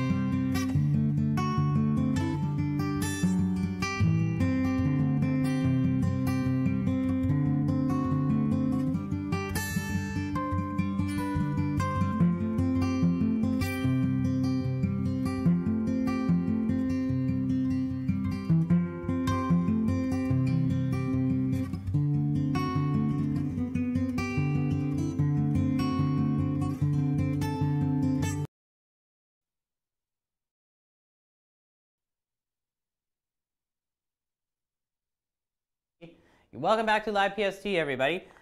We are now in our third class on Friday, so of course we're going to be going over a quick discussion topic and then do some music listening, so it should be lots of fun. And we already went over the first expression on the discussion topic, so that discussion topic was just, the title is happiness, and then we have 5 different expressions or idioms, and we just took a look at to be on cloud 9, which just means to be very happy. And the second expression we're looking at today is similar to being on cloud 9. It is to be a happy camper. Now, basically it has the same meaning, but if you look at the meaning here, it says to be content or to be satisfied. So when you're satisfied or content, it's not exactly the same thing as being happy, right? When you're happy, you're like, If you're content, you're like, yeah, this is good, right? Anyhow, so that's the difference there. But the example we have here is, I love eating pizza on Saturday nights. I'm a happy camper if I can just eat pizza and watch hockey. All right, so obviously this is some kind of Canadian person talking because in the winter time, well, fall or winter, when the hockey season is on, everybody loves to watch hockey on a Saturday night, and if they have pizza along with it, wow, that's just a really great night. I would also be a happy camper. For me, if my kid, like let's say my younger daughter Lila, if she is sleeping and she looks happy, and if my older daughter Mira is calm and playing games by herself, and my wife seems happy, I am a happy camper, right? As long as my family members look like they're happy or satisfied, I'm going to be a happy camper too, because then everything will be nice and calm, right? But if my kids are screaming and crying because, I don't know, maybe my older daughter wanted blueberries, but we didn't give her blueberries. I don't know why. She really loves blueberries. And my younger daughter needs to be fed, so she's crying. Then I definitely will not be a happy camper. But my example here, maybe I'd say, yeah, whenever my wife and kids are happy or content, I am a happy camper. And that's about it. So yeah, both of those expressions are good. They are kind of similar, to be on cloud 9 and to be a happy camper, but one of them is more about being extremely happy, and the other one is just about being satisfied and or content. Okay, so let's take a look at the next one, guys. We have a happy-go-lucky person. A happy-go-lucky person. Now, a happy-go-lucky person, this is not complicated at all. It's just a person who is generally or usually easygoing and happy. So if you know someone in your life, whether that's a friend or family member, and they're like a really easygoing person, like they don't worry too much, they're not very stressed out, they're always like, hey dude, how's it going? Like, oh yeah, pretty good, pretty good. Like they always seem like, satisfied or happy, and they're easygoing, they're not stressed out, then you can call that person a happy-go-lucky guy, a happy-go-lucky girl, right? The example we have here is, overall, I'm pretty happy-go-lucky. Not much upsets me. And that's not bad. My example is, maybe from my friend. My good friend Matt is a really happy-go-lucky guy. he never gets stressed, and he is usually happy. So yeah, my good friend Matt from my hometown, he's a pretty happy guy. Never really seems to get very stressed out. Of course he does sometimes. Everybody gets stressed out, right? But he's usually not stressed. He's pretty easygoing. Yeah, he's a happy-go-lucky guy. Okay, guys, so we got cloud 9, to be on cloud 9, to be a happy camper, and a happy-go-lucky person. But we got 2 more here. So let me erase the board here for a second, and let's take a look at the 2 other expressions.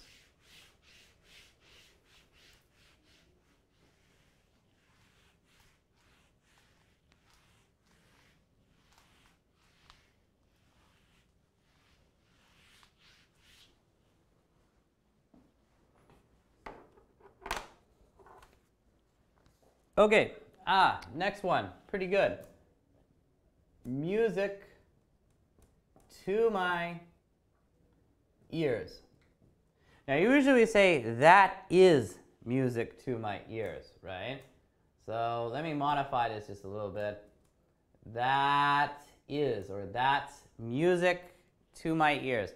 If something is music to your ears, it basically means something sounds great, right? Something sounds great. And that's usually a suggestion. Okay, so the way we use this is like usually somebody like makes a suggestion about what they want to do with you, and you agree with it and you say, hey, that's music to my ears. Like that sounds like a great idea, right? And it says here, yeah, like great news or something that makes you happy. So the example here is like, it's good. Monday is a holiday. That's music to my ears, right? Maybe this person forgot that Monday's a holiday and then they're suddenly reminded, right? Like, oh yeah, Monday's a holiday. Oh man, that's music to my ears. That's great to hear. I'm so happy to hear that. Or let's say, for example, somebody says, you want to go to Five Guys? That is music to my ears, right? So Five Guys restaurant, the American hamburger chain, is really good. So anyhow, yeah, you want to, like, so maybe somebody says, hey man, you want to go to Five Guys? And you're like, you want to go to Five Guys? That's music to my ears, dude. Let's go to Five Guys. Like, that sounds good to me, right? Okay, and that's all the meaning, or that's what that means. That's a really good expression. I like it. Okay, actually, all the expressions here are really good. Last one is something I don't use very often, but it's not bad.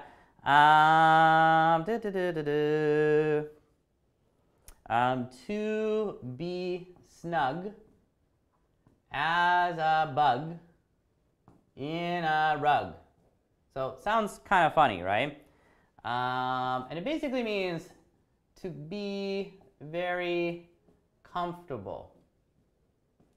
Be very comfortable, usually wrapped in a blanket.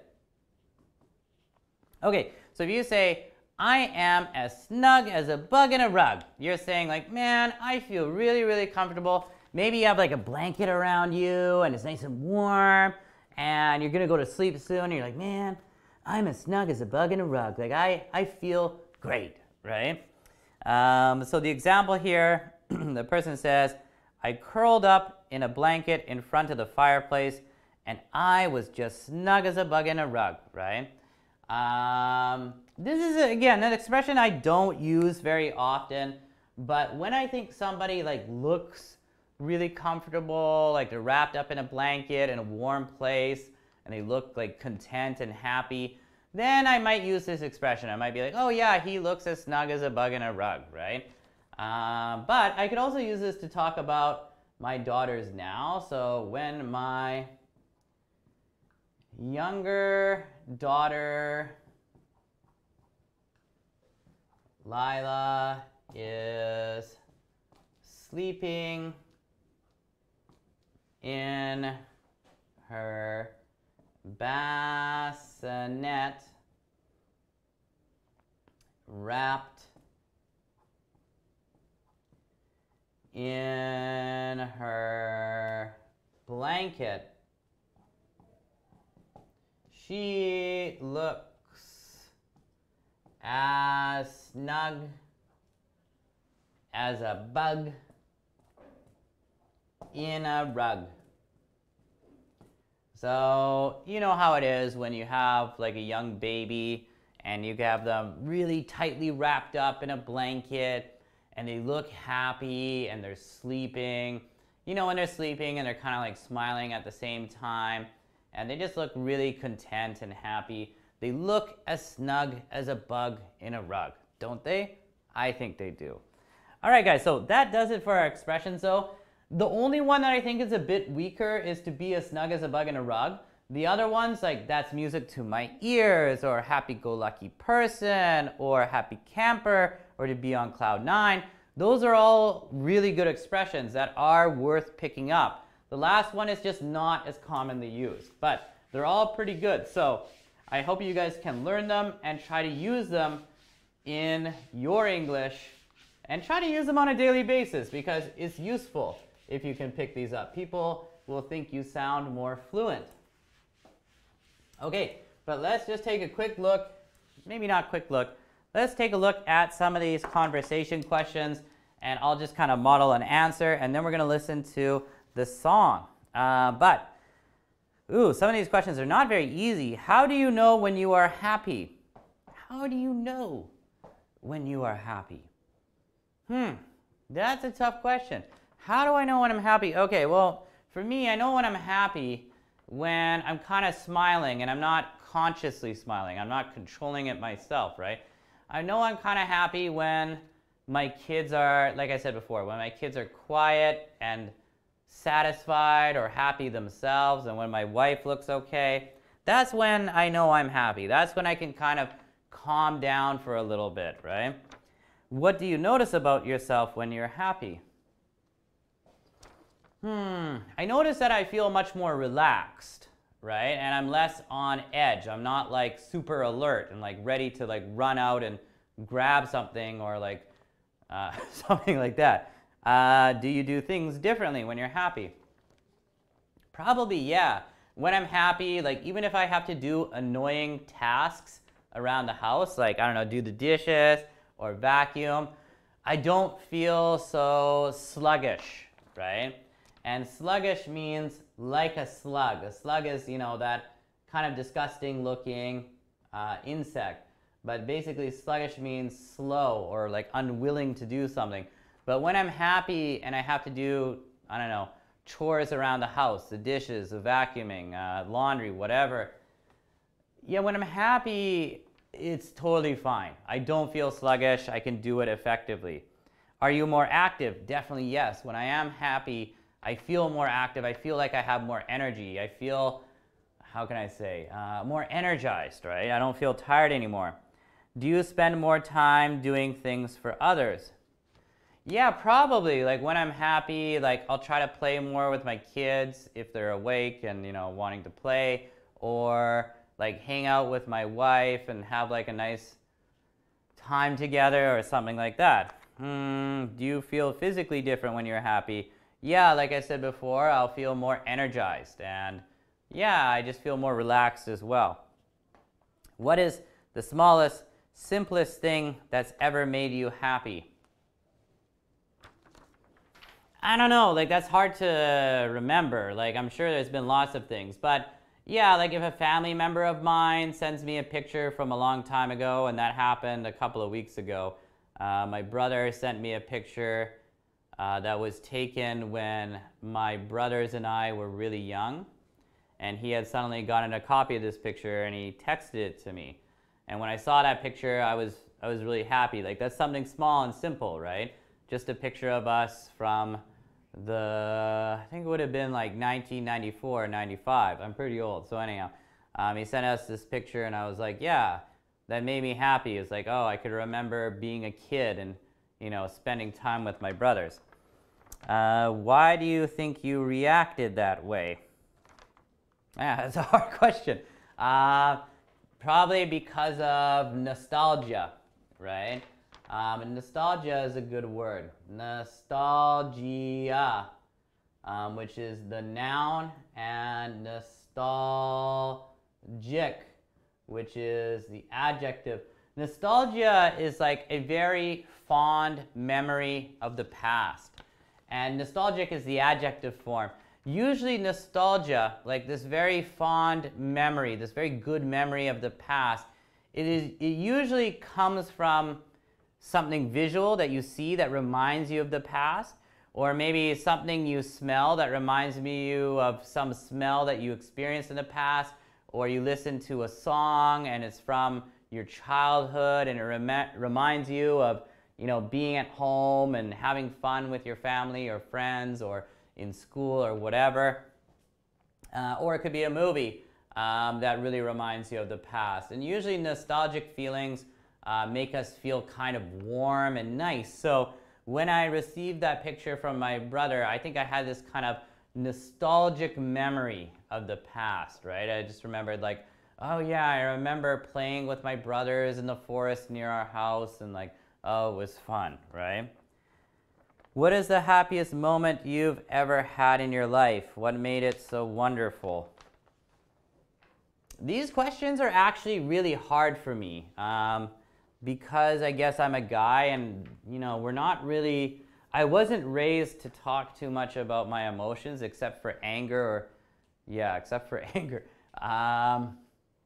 We don't really talk about happiness. So honestly, these are really hard. What is the happiest moment you've ever had? Like I said before, I guess when I proposed to my wife and she said yes and we could get married, I guess that was the happiest moment in my life. But no. My wife and I had a small wedding in Vancouver, and then later my wife is Japanese, so we had a wedding in Japan. I'm not really a wedding kind of guy, but the wedding in Japan was actually really good. And I think that's probably one of the happiest moments in my life. But I think I was really happy because not all my family members could come, but my sister and my mother came. And they got along really well with my mother-in-law, father-in-law, and sisters-in-law, my wife's family. And I was just really happy that they could get along together. And yeah, that just made me feel like I was on cloud nine. I felt really good about that. So that was good. It was wonderful. Also, just the wedding itself, of course, was really nice. It was very extravagant, good food. And also, actually, another really great thing about my wedding is I had invited two friends from Japan, these two Japanese guys I used to know in Vancouver. I used to live with them as roommates a long time ago. And I invited them to my wedding. And I was so worried that they were not going to come. But on the day of my wedding, yeah, both of them came. And I was just really happy about that. Anyhow, have you ever done retail therapy? Okay, so what is retail therapy? Retail basically means shopping, right? And therapy, usually when we think of therapy, we think of a therapist, somebody who talks to you and tries to make you feel comfortable and gets you to calm down and makes you feel good, right? Or hopefully makes you feel good or fixes your problems, your mental or emotional problems. But retail therapy is the idea of like going out and shopping to make yourself feel good. So a lot of people might go out and buy clothes and then they feel good, right? And that's okay. Not for me, or like, you know, you don't want to shop too much. It's a waste of money. But have you ever done retail therapy? Yeah, I think I have. Like recently, I had to fix my computer, so I bought some different parts. I set it up in the computer and I got it to work. So yeah, I guess I did engage in retail therapy, but also I was happy because I could set it up properly. So that made me feel happy. Or do you have some other funny methods to make yourself happy if you really need it? Do I have some way of making myself happy? I probably have some bad ways of making myself happy, or bad ways of calming down or feeling more relaxed. And one of them, of course, is smoking. So that is a really, really bad way. So if I could ever give you guys good advice, is do not rely on an addiction to help you feel satisfied or to make you feel happy. Smoking is terrible. It's not good. I have to quit. So take it from me, I am a smoker. It is not cool. It's not good. Don't get into it. But other than that, to make myself feel happy, these days, like my younger daughter is less than 2 months. She's almost 2 months old, but she's becoming more aware. She's experiencing the world more. So to make her happy, sometimes I will pick up her little legs and I will move them around like she's walking. And I will sing a little song to her, this made-up, stupid song that came from my imagination. And when I do that now, she starts smiling and almost giggling. She makes sounds and she starts moving around. And her reaction makes me really happy, honestly, because I can see, like, my daughter is happy, she knows my voice, and she seems content. So that actually makes me happy. It's really stupid, but it works for me.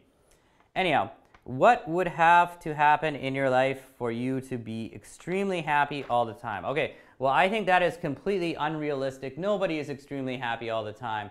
So I'm not going to answer that question. But what would have to happen in my life to make me quite happy? Honestly, I would like to be a business owner. I would like to be the owner of my own business and to be my own boss. I do not want to be beholden to anybody anymore. Besides the government, of course, you have to pay taxes. I would like to be my own boss and have a successful business. If I could do that, I would be happy. And if my family was happy, I'd be happy. Is it good to be happy all the time? Why not? That is a weird question. Is it good to be happy all the time? Probably not. If you're happy all the time, I would think you're probably stupid. Like, there's probably something mentally wrong with you if you're happy all the time. Everybody experiences all the emotions in a given week or month or whatever, right? No, being happy all the time is not realistic. That is a stupid question. Okay, last one. What does happiness mean? Ah, geez. What does happiness mean? Happiness to me means being content, having all your needs met, right? You have shelter, you have an apartment or a house. You have enough food, you have enough water or access to a drink. You also have a job or a career or at least a plan of what you want to do and you're working towards it. I think in this case, like, a lot of people would say, well, maybe you're just satisfied, but for a lot of people, I think you'd be happy. Like, I remember in the past, there used to be a lot of movies in the late 90s, early 2000s that used to say, like, you know, leading a normal life, like having a 9-to-5 job and all this stuff, like, oh, it's so soul-crushing and it's so awful and, you know, blah, blah, blah. But nowadays, like, since the financial crash in 2008, you know, the economy in Canada did recover, but not that well.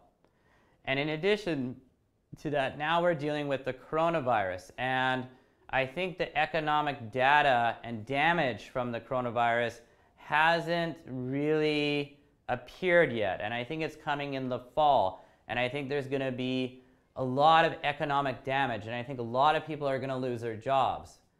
And like, a lot of people have lost their jobs already. And I think a lot of people are going to lose their jobs.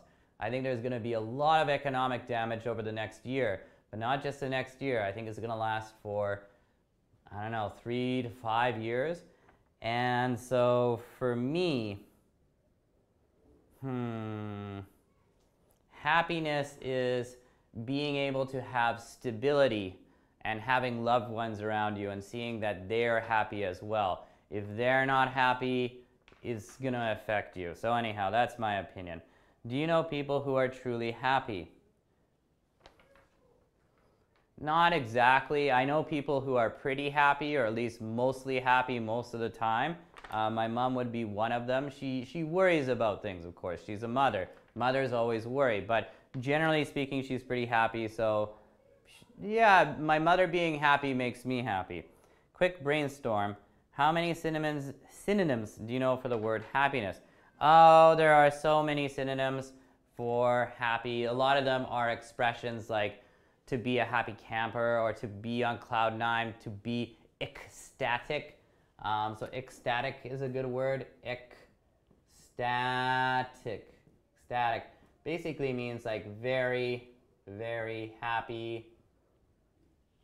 To be stoked. Just words like almost excited as well, right? There's a lot of synonyms for happy. I'm not going to give them right now. Anyhow, guys, so let's end it there with the happiness sheet. We'll stop it there, and let's move on to the actual listening. Now, I was taking a look at the listening before, and the activity 1 here, I really don't like this. It says, list the words below in the correct column according to their final sound.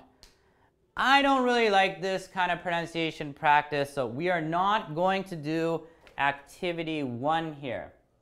Instead, once I get the computer working, it goes to sleep after like 2 minutes for some reason.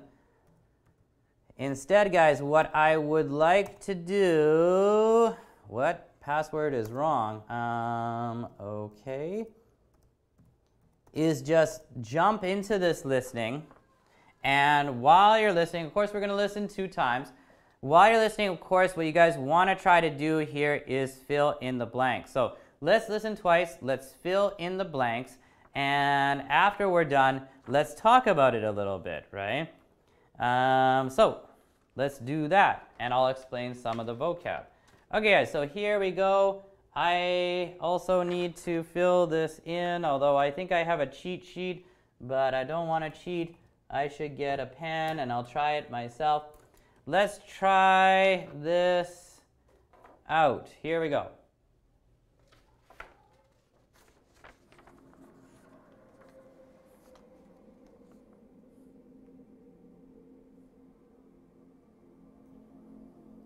Okay, I guess this is me.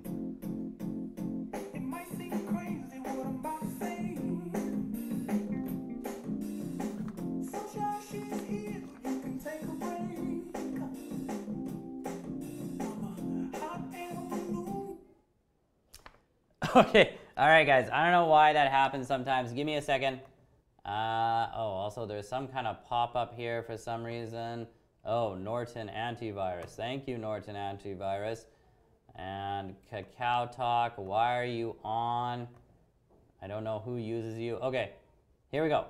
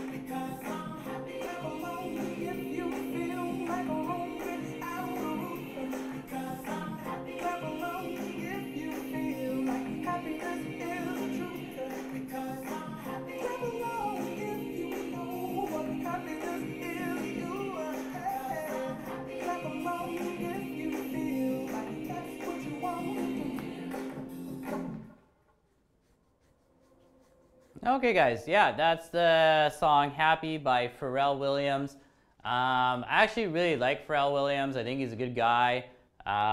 It's not like I like a lot of his music, but I think that's a really good song. It's very simple.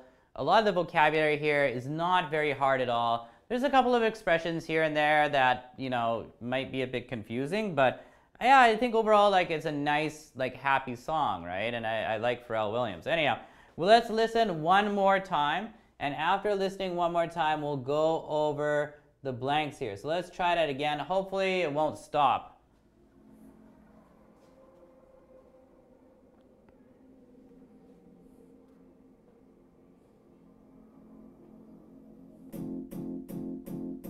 It might seem crazy what I'm about to say. Sunshine, she's here, you can take a break. I'm a hot air balloon that could go to space. With the air, like I don't care, baby, by the way. Because I'm happy, clap along if you feel like a room without a roof. Because I'm happy, clap along if you feel like happiness is the truth. Because I'm happy, clap along if you know what happiness is to you. Because I'm happy, clap along if you feel like that's what you want to do. Here come bad news, talking this and that. Well, give me all you got, don't hold it back. Well, I should probably warn you, I'll be just fine. No offense to you, don't waste your time. Here's why. Because I'm happy, clap along if you feel like a room without a roof. Because I'm happy, clap along if you feel like happiness is the truth. Because I'm happy, clap along if you know what happiness is to you. Because I'm happy, clap along if you feel like that's what you want to do. Bring me down, can't come. Bring me down, the love is too high. Bring me down, can't come. Bring me down, I said. Bring me down, can't come. Bring me down, the love is too high. Bring me down, can't come. Bring me down, I said. Clap along if you feel like a room without a roof. Clap along if you feel like happiness is the truth. Because I'm happy. Clap along if you know what happiness is to you. Because I'm happy. Clap along if you feel like that's what you want to do. Because I'm happy. Clap along if you feel like a room without a roof. Because I'm happy. Clap along if you feel like happiness is the truth. Because I'm happy. Clap along if you know what happiness is to you. Because I'm happy. Clap along if you feel like that's what you want to do. Bring me down, can't come. Bring me down, the love is too high. Bring me down, can't come. Bring me down, I said. Because I'm happy. Clap along if you feel like a room without a roof. Because I'm happy. Clap along if you feel like happiness is the truth. Because I'm happy. Clap along if you know what happiness is to you. Clap along if you feel like that's what you want to do. Because I'm happy. Clap along if you feel like a room without a roof. Because I'm happy. Clap along if you feel like happiness is the truth. Because I'm happy. Clap along if you know what happiness is to you. Clap along if you feel like that's what you want to do. And there we go. All right, guys, good. So we listened to it a second time. I think that is definitely good enough, like I said before. And like you guys can probably see, it's not like that was a really difficult song to listen to, right? Like there is a lot of repetition here. It's not that hard. Sorry, I'm just trying to close the computer. Microsoft Edge, I don't care. Why are you trying to get me to use you? Nobody uses Explorer or Microsoft Edge as a web browser. You're garbage. Why don't you stop? Ah, you piece of garbage. Why are you doing this? I don't care. Microsoft Edge. Nobody uses you. Only, I don't know. Everybody uses Google. Nobody wants you. Okay. Ah, there we go. All right, so yeah, anyhow, what I was saying is it's a pretty easy song, but yeah, let's go over the blanks, right? Some of the blanks actually were kind of hard to catch. There were a few words that he said that were a little bit quiet in a certain way, so let's take a look-see here. Now, let's break it down. We basically have 5 stanzas or 5, like chorus or paragraphs. We'll just call them paragraphs, I guess. Let's start with the first one here. So let's start with the first one, and I'll have to do this a bit quickly. He said, "It might seem crazy what I'm about to," and then this one was pretty easy. Might seem crazy what I'm about to say. Sunshine's here. You can take a, what can you take? You can take a break, right? You can take a break. I'm a hot air balloon that could go to space. With the air, like I don't care, baby, by the way, right? I think he said, by the way, you know, da da da da. Anyhow, because I'm happy, clap along. If you feel like a room without a, and of course we're getting into our second paragraph actually, without a roof, he said. So a room without a roof, okay? Because I'm happy. Clap along if you feel like happiness is the truth, right? So roof and truth rhyme with each other. Because I'm happy. Clap along if you know what happiness is to you. I'm pretty sure that's what it was. Yeah, you. You know what happiness is to you. Because I'm happy. Clap along if you feel like that's what you wanna do. And do and you rhyme with each other. Okay, now getting into the third paragraph or third stanza, said, here come bad news. Talking this and that. Yeah, well, give me all you got and don't hold back. Give me all you got, don't hold back. Well, I should probably warn you, I'll be just fine. No offense to you, don't waste your time. Here's why. Right, and he says, here's why. Okay, and then we get into our chorus in the fourth paragraph. Hey, come on. And then he says, bring me down. And down is repeated a lot here, actually. Can't nothing bring me down. Now, can't nothing bring me down sounds weird. It's like a double negative, right? Can't nothing bring me down. But it is kind of weird, but it sounds good anyhow.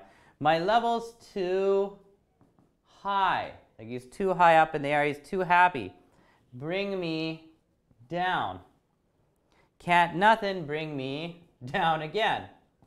And then I said, let me tell you now is the next one, which was actually really hard to hear.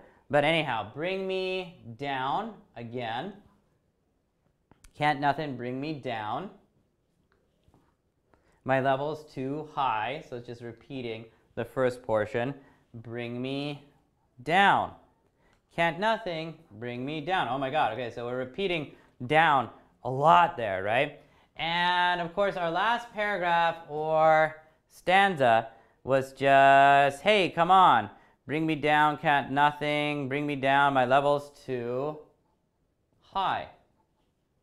Bring me down, can't nothing. Bring me down, I said. Okay, guys, so actually, the rest of this here, like filling in the blanks, I think was incredibly easy. There is not really one difficult word within any of the blanks here. So that's why actually, I think this song is pretty good for like intermediate or lower intermediate level ESL students, because there's nothing really that hard about it. Like, of course, he's singing quickly, right? But after you listen to it and you know the script, you know the song, you can understand the meaning here, right? It's just a very happy song, and Pharrell is just saying, like, you know, like, it might seem crazy about like just being happy all the time, but happiness is truth. It's good to be happy, right? Like, it might seem crazy what I'm about to say. Sunshine is here. The sun is shining. You can take a break, right? You can take a break. You don't have to work. I'm a hot air balloon. So he's a hot air balloon. He's going to space, right? With the air like I don't care, baby, by the way. Because I'm happy. He feels like a room without a roof. Clap along if you feel like happiness is the truth. Clap along if you know what happiness is to you. Because I'm happy. Clap along if you feel like that's what you want to do. This song, which I think came out...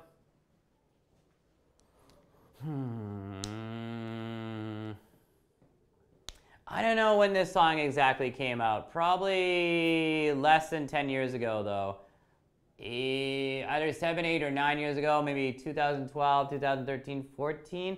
It was a massive hit, right?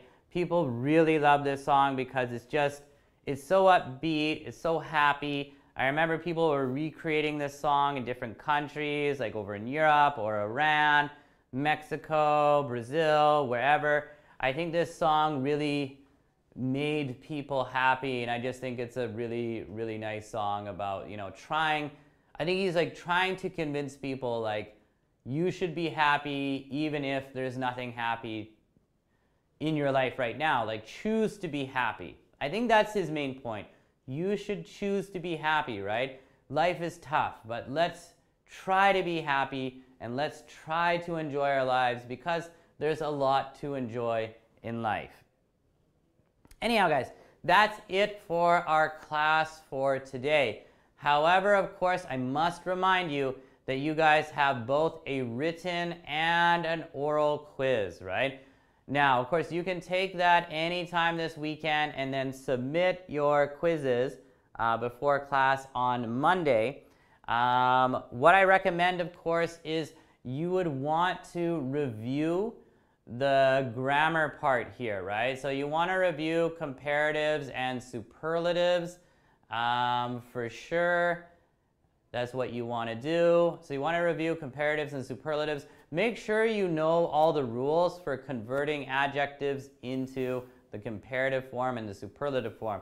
And remember, there are just 5 rules, right? The first 3 are about 1-syllable words. So like 1 syllable ending with an E, you add R.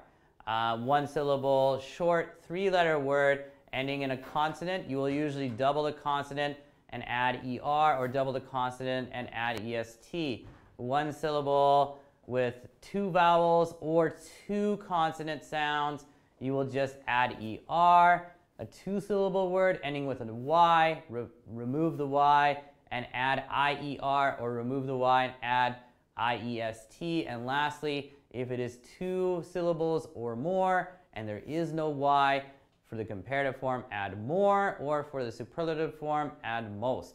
So make sure you review that and know the rules and know how to convert adjectives into the comparative and superlative form, and take a look at some of those idioms. It's just a good sheet to go over anyhow. But that's about it for class today, guys. Have a good weekend. Good luck with the quiz.